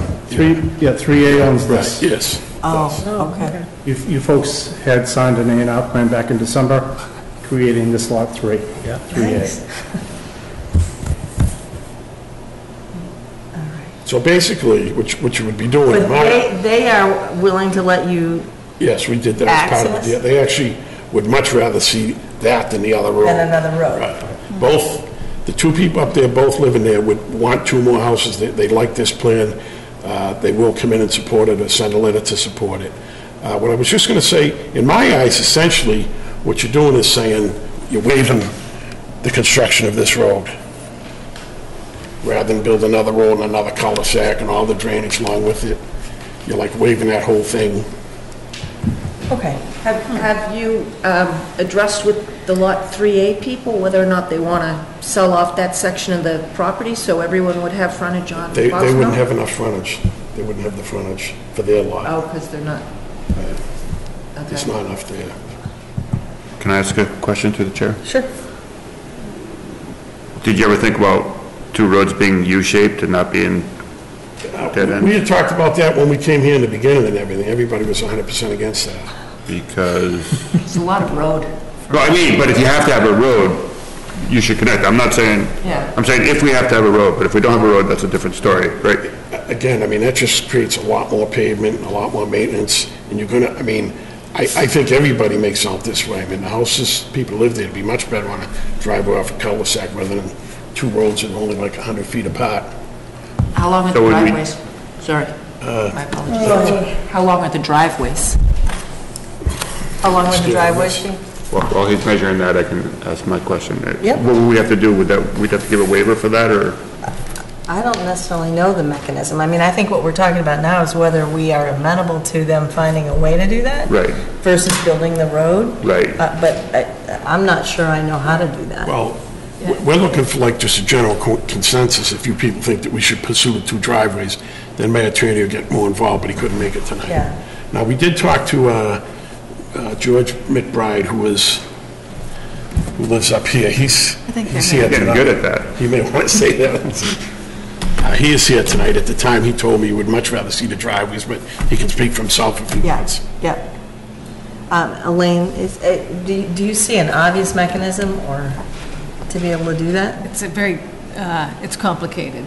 Yeah. But I think, if the building inspector says that, or the zoning enforcement officer says that they could issue a building permit under certain circumstances, I think that's what we'd have to go with. That's what you need. Okay. Any members of the public would like to speak on this? Yep, come right ahead. I'm Elizabeth McBride, and I live at number 7 Leonard Street. Yep. Where the proposed right-of-way is. Yep. And I'm not aware that there's a right-of-way there. On the deed that we have, the land is listed as unknown owner. So I don't understand why there would be able to be a right-of-way right beside my house and the house next Can door. we point that out? I just want to understand what we're talking about. Can we point that out on the map? Is what we're that the talking- greenway that? Yeah, the greenway. It's the road that they're hoping not to have to build. Okay. I can give you a copy of this. Okay? This describes the And which property. house is she in? This refers to as the lane. Take this, and this, and put together and read the deed where it starts. And this is where it goes, and this is the lane. And that's on all the deeds. Okay. Your particular deed refers to this by saying with all the previous properties. In other words, when your house was given to you, it said that, but it kind of got omitted, but it says all previous easements and rights. So there's a right-of-way Right. existing now between my house and the house next door where there's this little, like, Right, just... where Tom goes and cut through and cut it. So how would you propose So to put a road? I'm just gonna, I'm gonna ask, so that's a legitimate question. It's not a question that this board can answer. Thank you, I You appreciate got it. it. So we're coming up on public hearing time at 9 o'clock. Do we want to, yes? Can I just ask one question to you, Yes. Chair, actually, for Elaine, and I should probably know this, but if that new roadway was built, the green one as shown, does that require a cul-de-sac of any kind, or is it okay just to have a dead-end street? That would be up to the board, be at your discretion. How long is that? I will tell you, the fire department wanted the cul-de-sac on the last one. I don't know what they would say with this one, Yeah. but Yeah. that's 450 feet. 450? Yep. Okay. So it could be something like a common driveway. What's our limit, 300? I would like to, well, maybe you could ask her if she'd rather have a road there or not, or have the driveways. Can we, what? Can we ask? No, sir, no. And so we are going to have to wrap up. And you can wait and we'll come back to it, but we have a public hearing at 9. But I see somebody who wanted to say something from the public. Yeah. Hi, Nanda Barker Hook, 75 Grove Street. I just wanted to give a little bit of background, like history. I know that... So hold on one second. Yep. So I'm going to entertain a motion to open the continued public hearing for Whisper Way to be continued till after we conclude this discussion. Second. All those in favor? Aye. Any opposed? Any abstentions? Okay, Nanda, go ahead. Okay, thank you. So Mr. Barbieri came before the planning board, it was a number of years ago now, and had a proposal to build Box Mill. And at that point, I think it was 7 houses and the potential to donate land to the school, and there was some discussion about a bus parking lot, and the neighbors at that time had a lot of concerns, and we wrote a letter and sent it to the planning board. It was signed by over 40 people opposed to that plan. And out of a lot of discussions, Mr. Barbieri was approved to build the 3 homes, and I feel like the neighborhood was pleased with the way things were sort of downsized a bit. There was a lot of conversation about the impact on the land in terms of the water and drainage, a lot of drainage issues, but also just concerns about putting many houses in that area. It's a very small, as a lot of people know, Leonard Street is incredibly small. It's almost like a driveway. And there was a lot of discussion about safety vehicles getting in and out, and how was that going to happen. So I feel a little bit like we've gone backwards, where we're sort of revisiting this again. And I just wanted to put that out there, that there was a lot of discussion. It's all in the minutes from before, and I'm sure HCAM videotaped it all. That there was a lot of thought put into approving the plan the way it is today. So I just wanted to add that. Thank you. Thank you. Chief? Good evening.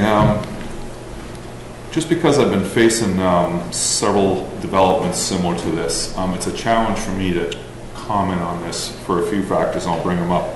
I'm trying to determine the length of the roadway and if it's dead end or single access. I'm trying to figure out whether it's going to have town water.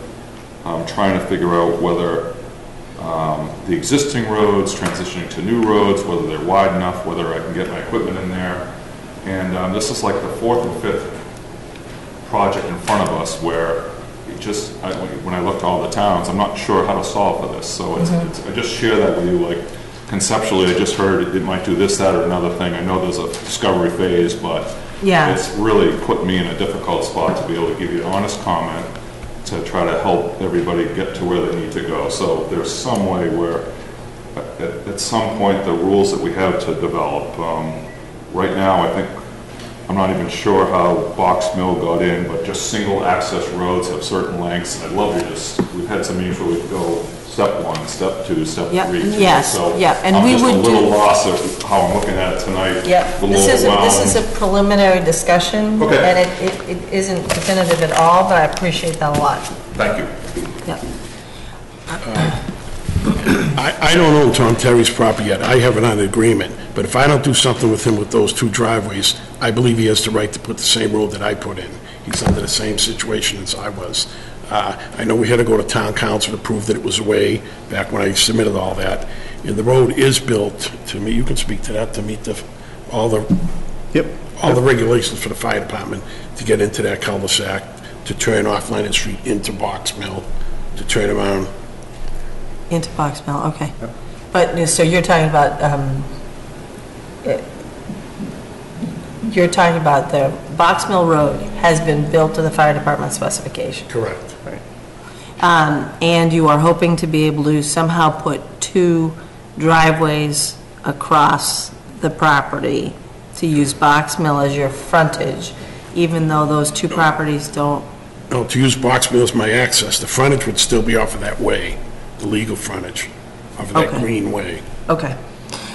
So I don't think this board can figure that piece out for you. I think that philosophically, less road is better as long as you have met the fire department's requirements for access and it's not an extraordinary request for waivers, big, long cul-de-sacs, et cetera. Thank you for your time. Is that I agree. It's kind of all we're looking for, Rob. My attorney will get in touch with town council, whoever, and they'll try and iron out the feel details. differently, I want to make sure, I just said it, and I want to make sure everybody feels generally. I do have one question for clarity, though. On the map, where you said 3, there are 6 lots? I mean, that lot 6, right on the bottom left. Is there a house going to be going there? House number 4, lot number 4 is the piece that's going to get to the school department. So there's 5 lots total. 3 previous, 2 new ones. Okay, so it'll be 5 lots accessing that road. Okay, thank you. All right, so we're talking about the 2 new lots. Right. The weird thing for me, Madam Chairman, is the fact that they're looking frontage on a hypothetical road. Right. No, I don't know, I can't. That's really what it is. I can't figure out how that's done for you. Well, like I said, we were led to the zoning board, and they said, no, we had to come here. I'm not an attorney, I don't pretend to be one, but I think... Definitely consult an attorney. Well, I think the building inspector, town council, and the attorneys can work that out. Okay, cool, all right. I think we're good tonight. Thank you for your time. Thank you. Do we have our applicant? Doesn't seem like too much house for that. I'm sorry, did I miss that? No, it was post-agenda. Post-agenda, that's excellent news. Okay, when do we have a time for them to continue to? It'll be March 25th at 9 o'clock.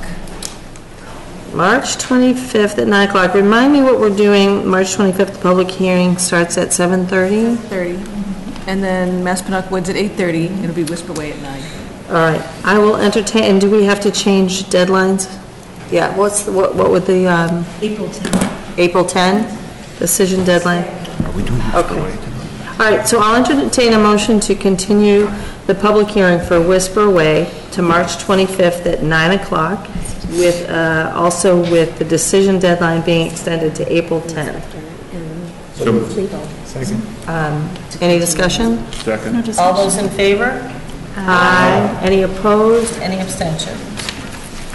Awesome. How did I miss that? That's wonderful. All right, back to the public hearing. Good times. Dun, dun, dun. Okay, we're up to number 6. And so it goes. So it goes. All right. Number 6. Restaurants. Okay, at the present time, in Industrial B District, which is purple on the map. Thank you. You're welcome. Couldn't we just have one industrial? It's essentially the Lumber Street and Elmwood Park area. Yes? Okay. And a couple of other And And a few little spots around Little the- spots. Industrial B. At the present time, restaurants are allowed with 100 seats or less by right. And those with more seats than 100 seats are by special permit. Yep. So, Zach, are proposing to remove the special permit requirement only for Industrial B within the hotel overlay district, which means that it's much harder for people to understand, but it also means that it would keep the special permit requirement for the section of industrial B that abuts the residential neighborhood. The hotel overlay district is not in that section. We switch to a lane? So it's the yellow hatched area on top of the purple. Yellow hatched on top of purple. So right To the next east of interchange. 495. So to the right of the interchange. All right, okay. So not, specifically not abutting residential property. Correct. Is that the Elmwood Park, pretty much? And Industrial B is purple. So here. up onto south. And the yellow hotel hatched. overlay district. And all we're saying is removing the seat restriction, removing the special permit part of the seat restriction. For restaurants Streets. with less than 100 seats. Right. So making it easier for restaurants to get in there. Additional restaurants. So there are some restaurants, of course, already in that area on the southern part of that. But this just opens it up to a few more. If I may, Mary, Yes, what's the genesis of this? Has there been feedback from the chamber that businesses feel that this is pejorative or prohibitive? No. But the chamber did suggest it, if I'm remembering this correctly. So it was one of the things that, again, the chamber was going through, reviewing things, and suggesting certain uses that, by taking it off special permit, it might help encourage businesses to come in. Because 100-seat restriction for a restaurant is pretty small. It's pretty small. The wording's kind of weird on that. The word location should be located. Yeah. Two restaurants located, yeah. You see, right here. We should change. Yes. It was just a typo. The town council fixed that. Oh, Was okay. that, did he?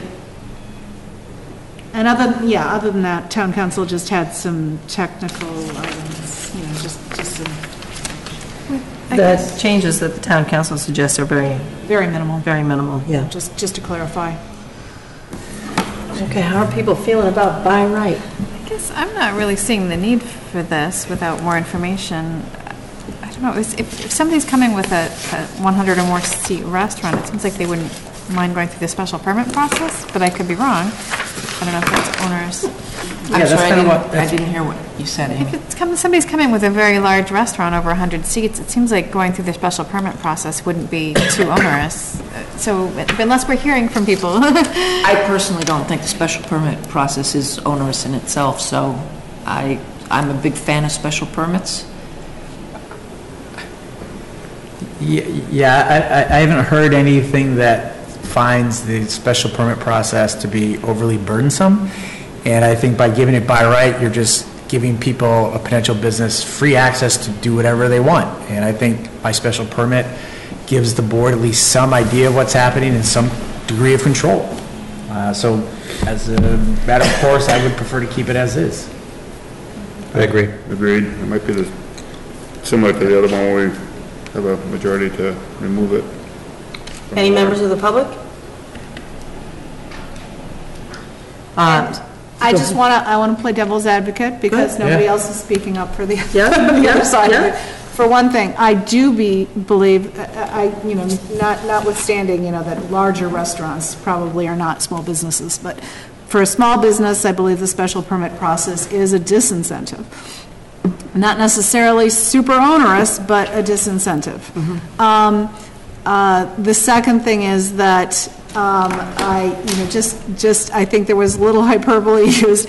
It's not opening it up to everybody to do whatever they want. They still have to follow all of the bylaws. And, we have a lot of things laid out pretty clearly. So businesses coming in don't get to do whatever they want to if they don't go through the special permit process.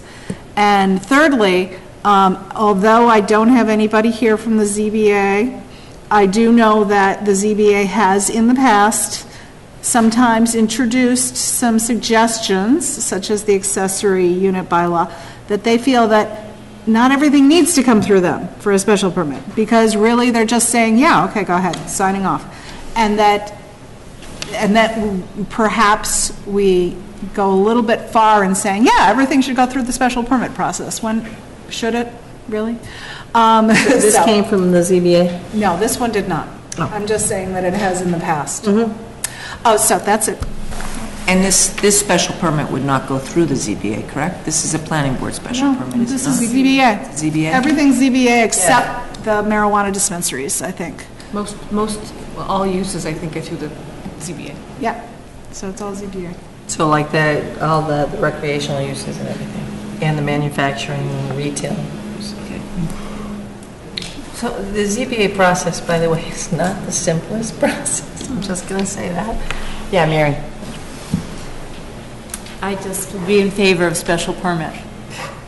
Yeah, we do like to control. We do. Yep. Might have to run for ZBA. Yeah, there's a, huh?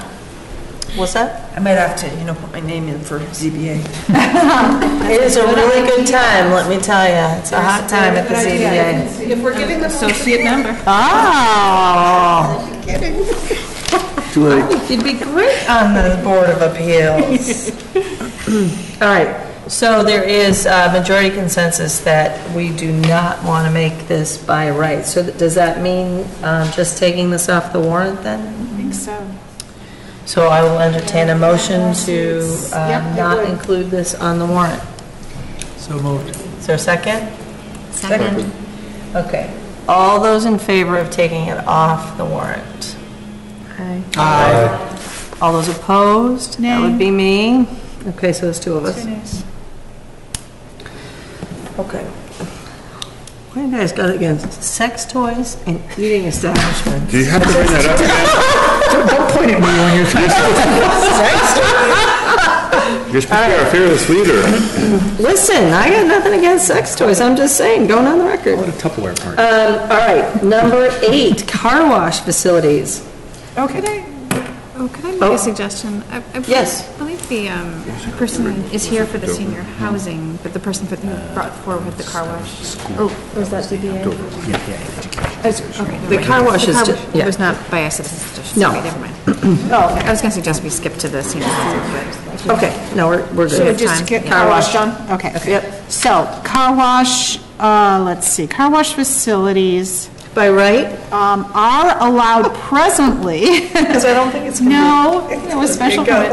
Are presently allowed by special permit in the business and downtown business districts. This proposal is to allow them in Industrial A District, which is South Street, by special permit. Okay. And we also added some wording about sustainable, energy efficient, that sort of thing.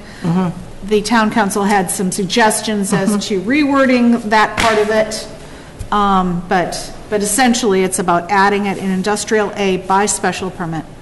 Right. And he changed the wording with sustainable and efficient to the extent feasible, employ technologies that conserve water and electricity. Yeah, which is perfectly consistent with what we intended. Yeah, we struggled with that wording. To the extent feasible. So if Any- it's not feasible, then they don't have to be energy efficient. But it's by special permit, so the ZBA gets to determine what's reasonable, Okay. because the ZBA does a lot of stuff. We'll be busy. What if we proposed we struck extent feasible car wash facilities that employ technologies? And then when it comes to a special permit, then they can determine whether it's feasible or not. That's, through the chair, that's why we opted to go with a special permit, just because technology is totally changing. We didn't know what our water situation in town would be, didn't know whether car washes, when they were coming up, whether or not we could support them. I would not support changing the language from what it says. I think the special permit process allows you to look at technologies at the time. I'm just curious if I could ask, was any discussion held on pulling it out of the downtown I was going to actually say the same It thing. was discussed. In the business district? It was discussed, and it was discussed about how there was no queuing in public streets and so on, and that's why, downtown business, was a concern. However, it had been pointed out that specific businesses that are downtown wanted the option, and had asked for it to be there before, even though they're not using it. Do we know what specific businesses are interested in having it? I assume gas stations that are down. I think it was the Exxon station. Right Can we downtown? move the zoning map to so that we're showing the industrial A? Yeah, So the industrial A is pink. Main and Cedar. Is the pink. Is the pink. But on Main Street? Oh, you want downtown I just business? want to slide it down. Downtown business. Downtown business district. Because that sounds like what we're talking about. That's kind of a moat. Yeah, so it was discussed. It was, and I would lean towards allowing them in industrial A, but not in the downtown. That's how I feel, too. that's I pretty mean, much what I was thinking, too, at the time, so. Just as a Say that point again? of order, though, it would have to be two separate things, and I think taking it out of downtown business is not within the four corners of what we've put on to discuss tonight. Is that correct? I don't disagree with what you're saying. I'm just saying I don't think we can talk about we that. had another one that was like that, right? And you were going to investigate whether we had to repost it. So maybe we'll have to repost it in order to do that. Can we still put it on at this point? Yep, so we have to advertise for the citizens petition articles anyway, so. Okay. So we could discuss it, I just don't Yeah. talk about it tonight. So let me just ask, I know there's three of us who would be open to taking it out of the downtown business district? There's four that, okay. All right. Okay, so let's do that and make sure we advertise it. So getting back to this one, if I might. Yes. Do we need to vote? So you'd be amending the article you already have, because the warrant is closed as far as submitting new articles. Right, So, right, we would be, right, but we can do that, we can amend the article. We can amend multiple bylaws through one article. it's the same use. I still want to do, I still am not happy with the extent feasible. I think it's too vague. I think employing technologies that conserve water and electricity is descriptive enough that the technologies that were current at the time would be appropriate, would be what they'd be looking at.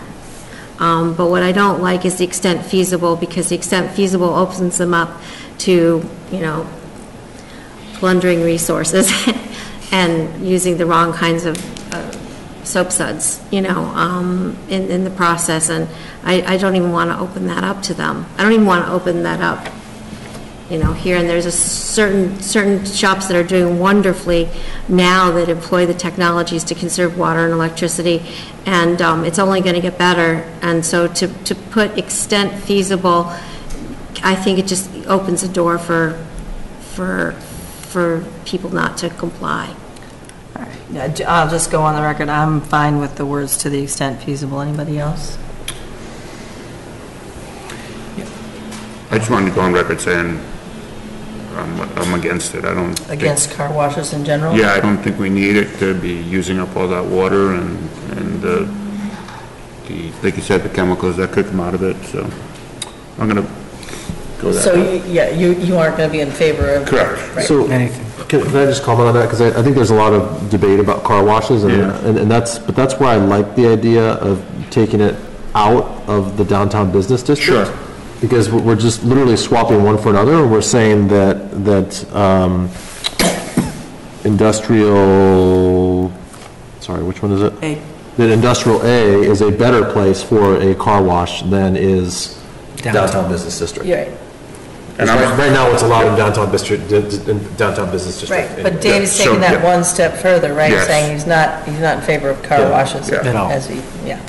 And that's why all the discussion around special permit, just the fact that it's close to the lake, and we wanted people to have the opportunity to discuss the environmental impacts of having a car wash in whatever location in that district they wanted to have it. Right. So a question for Elaine, have you seen any applications for a car wash in the last 5 years, even though that they're No. allowed by special permit? No. Okay. There's a car detailing place, I think, in Industrial B, right? Isn't there behind Elmwood Yes. Park? Yeah. Which one? The car detailing place? It's a repair shop. Yeah. In Metal- Industrial Metal B Beers. on Lumber Street. Lumber Street. On Lumber, yeah. Oh, yeah, yeah. But it's not a car wash. It's the sort of place I could see them, they could be Wanting a car wanting wash. one there.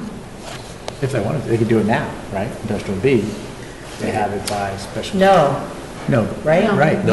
No, it's not allowed. It's not allowed Either anywhere industrial. except Downtown? downtown business Only downtown business. and business districts. So there's two districts, in the business and the downtown business districts by special permit. If this is going to involve a lot of discussion, you might think about postponing it a year. If you can. If it needs more discussion, it's an option. So I'm not actually opposed to that, because I'm ashamed to say I hadn't even really thought about the resource use, besides, trying to be as efficient as possible. Gary has some input. So, I mean, in general, car washes are considered, even 30, 40 years ago, are considered to be more environmentally efficient than, or environmentally friendly than washing in your driveway, because they actually recycle the bulk of the water and they clean it and whatnot. So, and that's a generalization, but at the end of the day, water is very expensive, and a car wash is not interested in just, Right. running that off into the sewer or anything else for that matter. So I think there's They're just, invested in the idea of recycling it. again, I'm not an expert in car washes, but I know growing up in Southern California where water is a very precious resource, they are allowed, whereas washing your car in the driveway is It's not not allowed. allowed. So, Just as a little tidbit of information, my wife and I had the same conversation about hand washing dishes versus the dishwasher. Because she wants to put everything in the dishwasher, including huge pots and pans and everything, and I'm like, I could save more water by washing it by hand. It's almost the same analogy. And some of us do it both, which is probably Yes. not the right idea. Yes, no, that's good, actually. Madam Chair? Yes. Everything should be sanitized once in a while. And going back to what Deb was saying, about the wording, about the efficient use, I believe it was the intent, at the time we were talking about it in ZAC, is that we would only want car washes that were using the best available technology at the time for efficient use of resources. So not, again, not where feasible, not, if it's if they could make it work, but they'd have to use the best available resources at that particular time. We just didn't want the wording to outdate the technology, so. All right, what's the board's pleasure on this? Somebody make a proposal. I mean, I'd like to consider amending it to include removal of car washes from the downtown business district, which I think Elaine was going to look into, and we would potentially. We have to figure out what we're amending, though. Like, we have to have something to amend. Baseline. Yeah. But if Are we we going to would vote on it? remove it from the downtown business district, add it as the proposal has to industrial A, all by special permit, and including the wording about the efficient use of resources, but without any caveats. So we might want to look at that Car wash wording. facilities that employ technologies that conserve water and electricity. Yeah. Okay. And it would be the business and the downtown business districts that we're eliminating it from? No, I think it was just downtown business district. What, did you see, business is near the school where the Next Generation Child Care Center is? But there's also business right along Main Street, next to 495. I thought that was rural business. And even right here too. Oh, by Price Chopper? Yeah, so it's essentially where some of the existing gas stations are and Dunkin' Donuts. That's the business? Rural business. Rural business. So I will go on. Single B is business. Okay, single B. So definitely Does those this two. need more of a holistic discussion? Possibly here. I think, Right. I think possibly, yeah. I'd like to understand the rationale as to why to remove it from the downtown business district. That's for next. I don't think we can talk about that now. Well, no one just proposed now on the It's amendment, so. proposed for us to I- continue this and include that in the Right. discussion. So I just like to Apologies. understand the rationale, because I haven't heard any rationale behind why it should be removed, and I'm not necessarily in favor of removing it at this Yeah, point. so I have some rationale. Go. Along the lines I was saying of inefficiency and stuff like that. In addition to that, I think we should try to maintain the character of the town, small town character in some respect. I know that we're growing, I'm fine with growing the right way in the right tax base, but I'm not sure a car wash is the right way to go, and I'd like to remove it. I also, to be honest with you, the whole downtown is in the Water Resource Protection Overlay District, and it does kind of fly in the face of how I picture a resource protection overlay district utilizing a car wash and all, and I know that they'd have to do it all in the right ways, but for example, those filling stations would never be allowed now. And to expand the uses is not necessarily something I think is attractive to me aesthetically, but also from a resource protection and congestion. I mean, those are fair. I mean, they've had the ability to, if they wanted to put a car wash in, they could have done it now, right? And you're just saying, hey, you want to move it 2 miles down the road, or what have you. I guess. And go ahead. I was going to speak up for, I think we want more walkable types of businesses downtown. We want shops and restaurants, not things that you drive up to, like a car wash. You need a car, you can't walk there. And I think just having things that you have to drive to adds more congestion to the downtown. You already have the 2 gas stations. Anyways, I just don't think it's a type we want to encourage downtown. I would like to suggest that we do have it as 2 different line items, because Well, we there's can't 2 put any more can't items do in. this year, but we could for a future year, because you're mixing, what are you saying, that you don't want car washes as part of it? It's hard to tell, by removing them from one and adding it to another, whether you're giving people the option to not have car washes, or, you know what I mean? Well, kind of. So should we just continue this till the next time? then? Or we continue, hold on one second, or we continue the discussion to another year. We have a more That's what I would think. holistic discussion. Which was Elaine's suggestion. Right. Mary, do you have a thought? I do, thank you.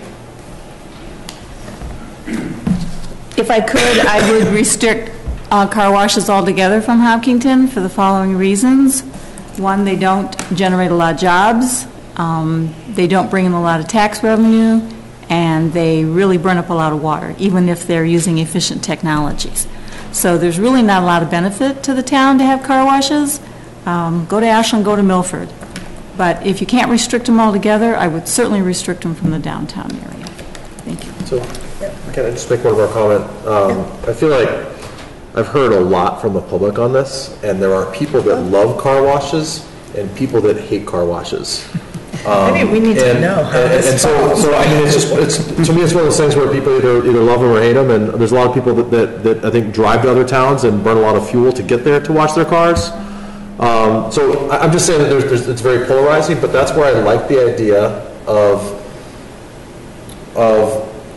transitioning where they're allowed by special permit from one zone to another that is probably a better fit. So to me, that maybe gives the possibility for a car wash for people that want it, but it's moving it out of a zoning area of which I think for many people it's less desirable. But as I might add again, if you're not having it as 2 different line items, you're not giving the people that do not want a car wash the option.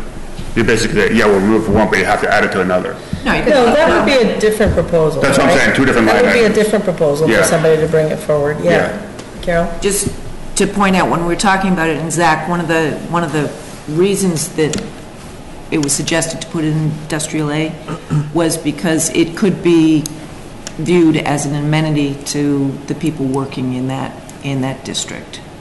And that it was not necessarily a freestanding, but, well, that it would be freestanding, but it was an amenity service to that area. So I'm just Good thought it was insight. worth Good insight. pointing out that that's where it came from, or part of the rationale behind it. All right. So, does anybody have a clear idea of what they would like to do? Would you like to keep it on the warrant this year and change it to the industrial A district as proposed by special permit and remove it from the downtown business district? So we would discuss it again at the next public hearing because we didn't notice the public about that? Is that what people would like to do? I would like to do that. I think it's worth discussing again. Yeah, that's fair. Okay, all right, perfect. All right, number 8. Take us away, Mary. I actually don't feel all that equipped to discuss these Osmond ones. These didn't come through Zach?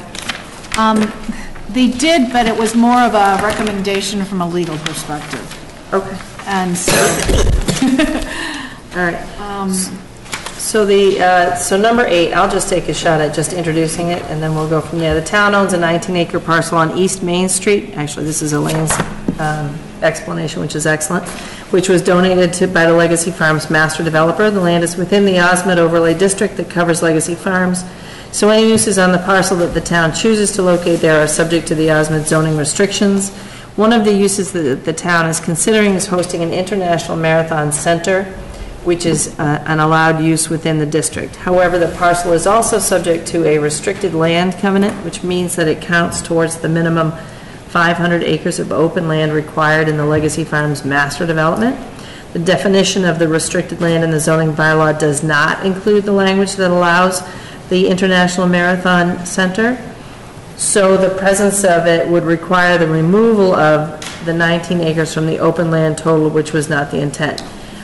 Therefore, the proposed bylaw language would allow the parcel to remain in the restricted land category if the International Marathon Center was located there. So I almost see this as a little tiny bit housekeeping. I know it's a little bit complex, but it's just to make sure that the 500 acres of open land requirement is not interfered with by the town choosing to allow the International Marathon Center there. And that 500 acres still counts for the overall. And that 19 acres, I guess For it's going to be a 19, 19-acre parcel, wouldn't take away from that 500. Correct, because I think they were banking on that. Yep. Yes. No such thing as a short meeting tonight.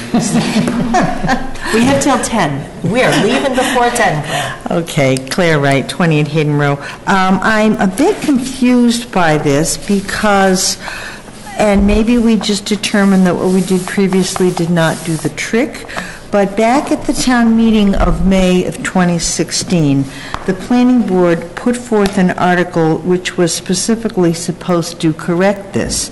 It was Article 32, to see if the town will vote to amend Article 26, open space mixed use of zoning bylaws uses by deleting the N in the residential subdistrict column for the row beginning with the terms cultural uses and inserting in the place thereof SP, special permit.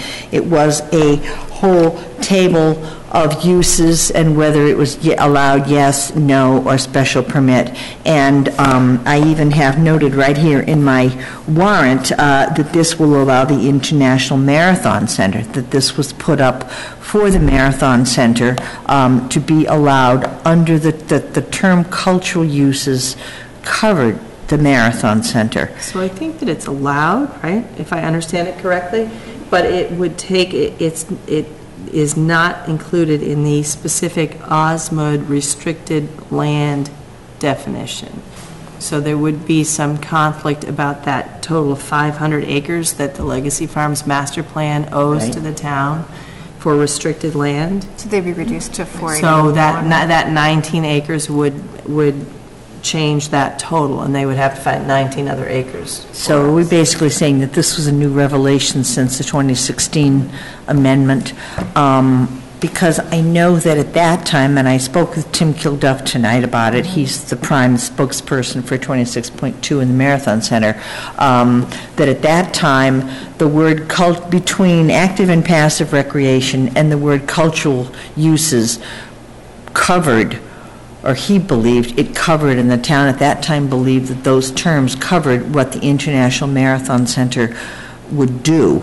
I guess I'm a little nervous about adding the word educational if we don't need to, because, we just had a Dover Amendment discussion, and this is controlled by the town, but I start worrying, would this open some doors that a different educational entity could come in and claim under Dover Amendment that they're now allowed or have a right to open up shop on this town land? I'm a little worried that, is this going to, in some way, by using that word, if cultural will do the job, is it going to open us up to possibly losing control of that piece of land?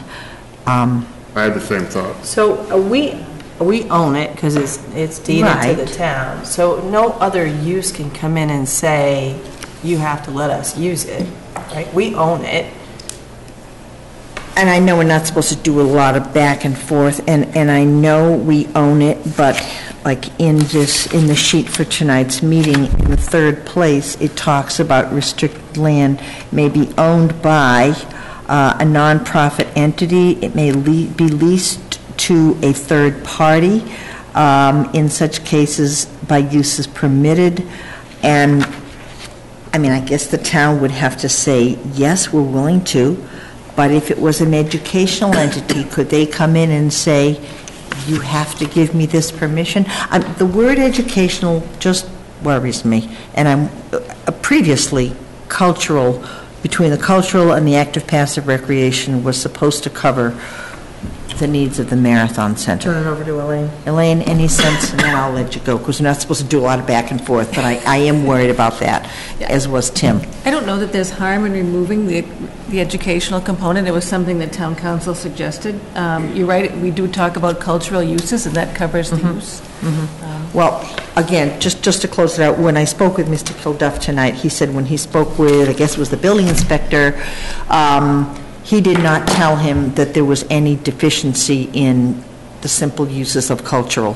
So I'm just a little worried about that, as is he. I don't want to open us up to possibly lose a measure of control for that. Sorry. I'd be okay with removing the word education. Education's not needed. Yeah, I don't have an issue. Should we check with town council or for next time? So it's just proposed language from town council, right? And I looked in the bylaw, we do call it cultural uses, and it includes a museum, and, they have an educational component. I think that would be covered. I would move to remove the educational. I had the same concern as Claire did when I read it. Was to... So Somebody's going to come in and take our property. No, not Just that. go with it. Make Just us go put with a it. school in it. So I'll Just make, that it a bigger allowance than was necessary for what we were trying to accomplish.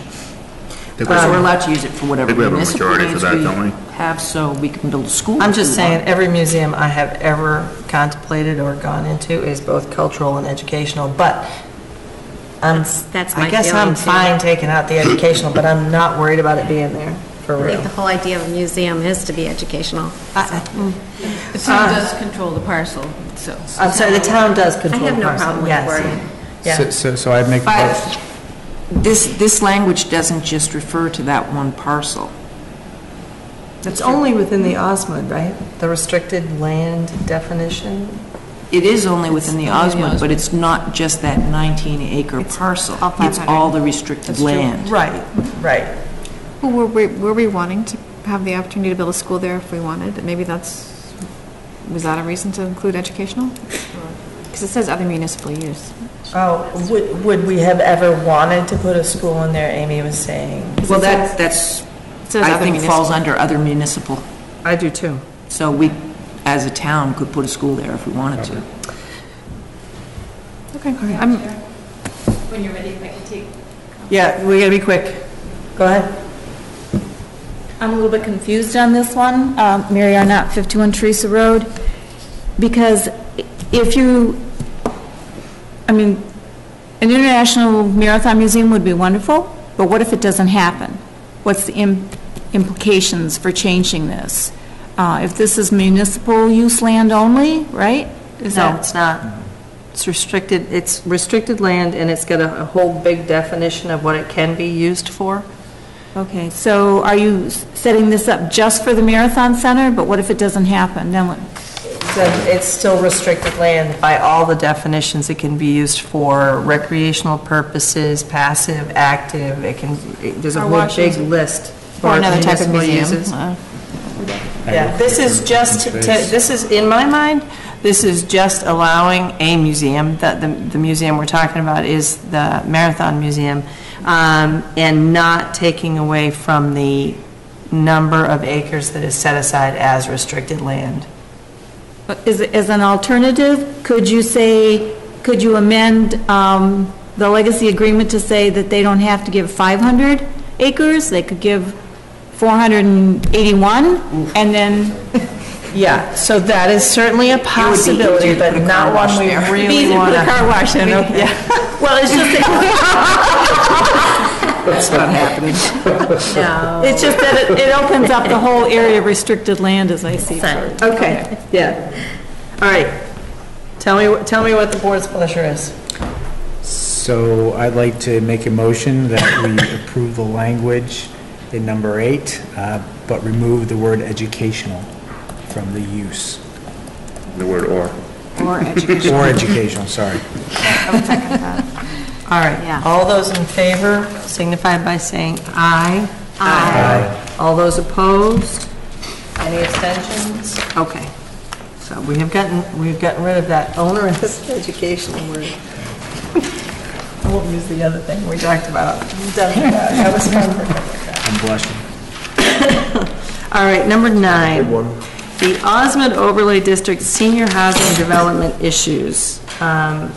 Residents of age-restricted housing and affordable housing.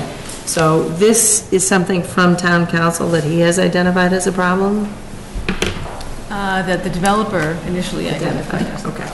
So can you walk us through it as simply as possible? I'm going to turn it over to you because you're the professional. And also, I just want to, this chart wasn't necessarily clear to me. I think I have an idea of what I want to. It was my attempt to try to make it clear. I don't know if it succeeded or not. So the problem is that the zoning bylaw requires in the age-restricted development, which is right at where the commercial was going to be and now is going to be age-restricted, 180 units. So the zoning bylaw requires both 10% affordable housing, and also it states that there can be no residents under 18. This has become a problem because the state agency that approves the affordable housing units won't do it with the restriction on age restricted children under 18. So in order for the developer to comply with the zoning, he can't comply with the zoning. So either the affordable housing restrictions have to change, or the age restriction has to change. And by age restriction, I mean the prohibition on children. So you can still require 55 and up, but you can't say there shall be no children. And we would have to allow children in all 180 units. Pardon? We would have to allow children in all 180 units, not just the 18 affordable, right? I think so. Town council was going to investigate that, and I have not heard back from them. We can follow up with that, but I think it has to be across the board. Okay. All right, and we are at least going to change the number delineator 18 to match the in parentheses 18, right, in all the discussion, right? So it says 20 in words and 18 in the parentheses, so that is at least for sure going to be fixed. Okay. Would you like to speak to this, sir?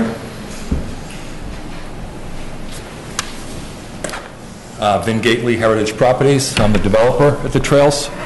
I think a couple of meetings ago, I was here and I just pointed out that restriction that this project was passed with that prohibits people under 18 from residing there is a very important kind of marketing aspect to our community.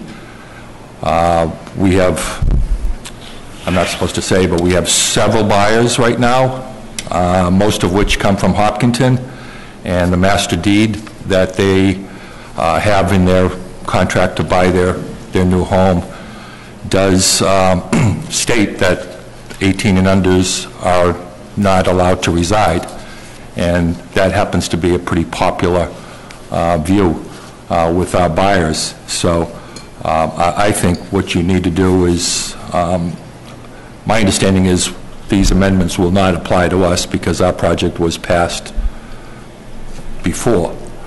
And however, the affordable housing aspect of this is an issue. As Elaine mentioned, the state won't allow those units to be counted towards the town's housing inventory as affordable units with that restriction in there. So it seems to me that what needs to happen is, and I believe that's one of the options here, is that affordable housing units would no longer be required in 55 and over projects going forward.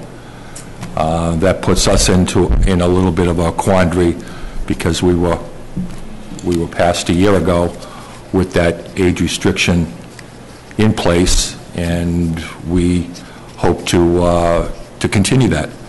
So anyways, my attorney, Peter Barberi, couldn't be here tonight. He had a conflict, but I just wanted to mention our view on this. And we also are looking at our options right now and are about to submit our calculation on how the payment in lieu of the affordable units should work. I've read some language in the amended article, and I believe we don't think that works. Doesn't work for our project. It just makes us, it just puts, basically, it creates a greater penalty on us than if we had gone forward with the affordable units, which now we're finding we can't because of that So for age you restriction. and your project, just to be clear, and you'll come back, I'm sure we're going to have to continue this to the next time we talk about these articles. You want to maintain the age restriction seriously, to not allow under 18s in there, and you would prefer that we solved it by allowing you to make a payment in lieu of the affordable housing units. Right. Right. Okay. I mean, my buyers have a master deed right now that have that in there, and I'm not prepared to go back to my current buyers and make that change, knowing how they feel on it. And I think that would just hurt the marketability of our project going forward as well. So we would like to keep that in place and work out some sort of a payment in lieu of the affordables. Okay, thank you. Yeah, go ahead. So I would be concerned about removing the restriction for children under age 18, because that's a lot of units for that to apply to. And then, I don't want to lose the affordable either. So I wondered if there's any opportunity to build affordable units elsewhere so they wouldn't be on the property. That is something that's within our bylaws otherwise. Is that something that we could? It can't be at Legacy Farms, it has to be somewhere else. It has Right. to be somewhere else. Because there's a dwelling unit cap. Right. Well, and my concern is if we're lumping these monies that are donated for affordable housing elsewhere, we're all of a sudden isolating. I'm not sure, if this is how it would go, but there's the potential that we'll be isolating affordable housing into one development. Yeah. What I liked about what Legacy Farms was doing is it's sort of integrating. Nobody really knows who's affordable and who's not, and that's a really nice feature of a housing unit, of a development. So my concern is that, and statistically, I actually looked it up, statistically, as the age group and age bracket increases, the younger children living at home reduces all the way down. So for every 700, just from the statistics I read this afternoon, for every 100 housing developments, there are 7 children in that development. So the concern as to whether we have, the 18 in in your deed or not, I think is sort of a technical aspect, because I don't think it would be grossly taken advantage of. The second you put the fact that they're 55. Hopkinton breaks every rule. 55 and plus. I just want to caution you, right? Hopkinton breaks every projection and every rule. Sadly, we have a very attractive school system. It's unfortunate. We are burdened with a terribly functional, fabulous school system. Well, then what we would do, if that's the case, is to raise it to 62 plus. And that further reduces it down the chain of the number of people that are likely to be in that development. So I just want to, statistically. did anybody who came tonight want to make sure I know we're going to have to continue this, so Mary, go ahead, and then Irfan, I saw you as well. I just want to make sure you're welcome to come back the next time, but maybe you won't have to. Okay, I would not want you to remove the restriction of 55 or older and allow people 18 or younger, because we do break all the rules in Hopkinton with people moving in, and it's very easy for somebody even age 62 or 55 to have a daughter who has a grandchild. I mean, there's so many ways. I have a kid in the school system, and I'm over 55. I'm just That's saying. right. There's so many ways that children under 18 could be in those 180 units, and you could have multiple, and we already have too much impact on our schools. So I think it should stay at 55. And by the way, I just want to also say I love children. I just want Oh, yeah, I do too. Believe me. But I would leave the 55 years or older, not allow the 18, and allow them to make a payment. Okay, they're fine.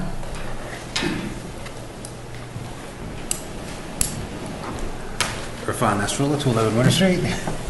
I love the idea that Amy has for off-site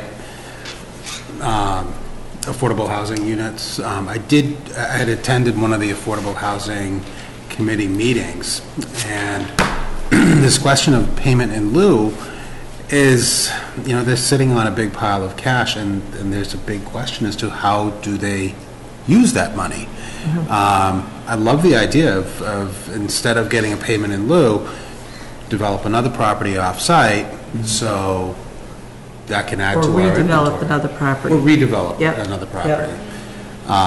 Because right now, there's the Affordable Housing Committee is kind of struggling with what do we do with this money? Right. And do we really want a committee going into the development business, or are we even prepared for that? And that's the other thing, is like you don't have people who are in the development business running the committee, so. Right.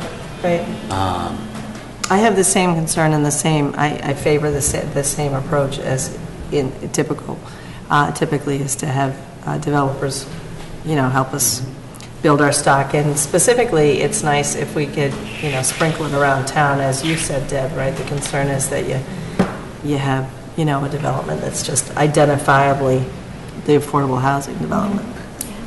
Thank you. Thank you. I do think that this is a longer conversation and pretty complicated. Does anybody agree that we should continue it to our next public hearing on such matters? I would concur with that. I would agree. Agreed. Okay. So the next public hearing that we're doing on zoning articles is March 25th at 7:30. And we skipped over, and I did that on purpose, I skipped over the first one, assuming that the petitioner would come tonight, and the petitioner didn't come, so I want to make sure that we know that we have not done number 1 on our list for tonight, and that's going to go forward. And then just process-wise for the citizens petitions that are in front of us that include signatures of board members, I happen to be one. I have signed the citizens petition to change the Board of Selectmen to the Select Board, so I'm going to ask you to conduct that conversation, Mr. Vice Chair, and I will not be on the board. I strongly feel like if we're signatures on a petition, we need to be off the board when it is discussed. Sure. So that also impacts 3 other members when we do the other 2 discussions. Certainly, you should be prepared to speak to your proposed articles. And this is for the 25th, correct? This is for the 25th, for March 25th. So you'll need a quorum of 5 other members present, correct? Or you only have to It's sit down for your one article? It's a simple, right, I'm only stepping down for the select board article. Okay. And I'll be back. And I know that the two proposed citizens petitions on the development, the growth moratoriums are attracting an awful lot of attention and interest. They are a surprise to most of us, and I think that we need to be really contemplative. You folks need to be prepared to speak to them, hopefully in a really constructive way, and I'm going to encourage everybody who has an opinion on them to come with their opinions and try to look at this as an opportunity to have a really rich and constructive conversation, because I think that there's a little bit of reaction happening to them, which I understand. And I've asked Elaine to also prepare just some history and also some stats and data on how this might impact us, what this is, if this is actually, this development moratorium is actually addressing a problem that we're seeing. And then we're going to need to know what it means for the Osmood Legacy Farms development, and whether or not that's even something that we can sort of legally bandy about it. Those are my thoughts on those two. So I expect that it will be a well-attended meeting on the 25th. The other thing is I wanted to suggest to the board that we have an opportunity, we have those 2 articles that are going to inspire a lot of attention and conversation, and we have an opportunity between now and town meeting to think about how we want to participate in that conversation, no matter what we decide as far as supporting the articles outright. It is, zoning is our business, zoning is our process, and we should hopefully have a lot, be prepared to put the legwork in to speak to this at town meeting, now that it's in front of us, suddenly. And there was one thing you forgot. I forgot? A bunch of us went to the Growing Locally meeting that was in Acton, and it was immensely interesting. It was. And they talked about the percentage of farms and how in Middlesex County, we only have 7% of farms in our county, and that essentially we're going to run out of food if we don't start to provide. I mean, Massachusetts could essentially isn't providing enough food internally. And so they talked about the incentives of people to maintain farms, to pass farms down, to farm share. It was a very nice experience. There actually were some really good points, and I ended up in the emergency room that night, so I kind of lost track. Oh, but wow. yeah, I had the flu, despite my shot.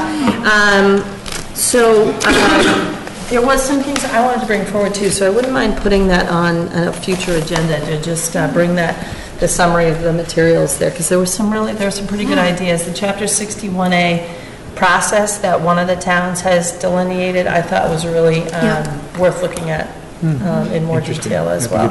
Okay. Can we move the minutes really quickly and then adjourn? I will entertain a motion to move the minutes of, and I've lost my agenda. On the January 14th minutes, I did January 14th? Already give Kobe a few very minor typos, just. Minor typos. So I'll entertain a motion on the minutes of January 14th with Mary's corrections for the minor typos. And I had a few too.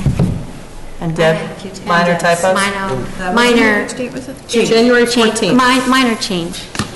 Minor input. Is everybody comfortable with that? So we also clarified Ms. Towner had. Is that the 28th? She's on the Sorry. 28th. That was Yeah. the 14th too. It was the 14th? Yeah, those were all. so- No, I have the 28th. 28th, okay. Okay. So, a motion on the minutes for January 14th with Deb and Mary's minor typographical wording changes. Moved. So moved. Is there a second? Second. All those in favor? Aye. Any opposed? Any abstentions? Okay, and then Katie Town sent us an email that said the wording developed but be landscaped and should have been left undisturbed.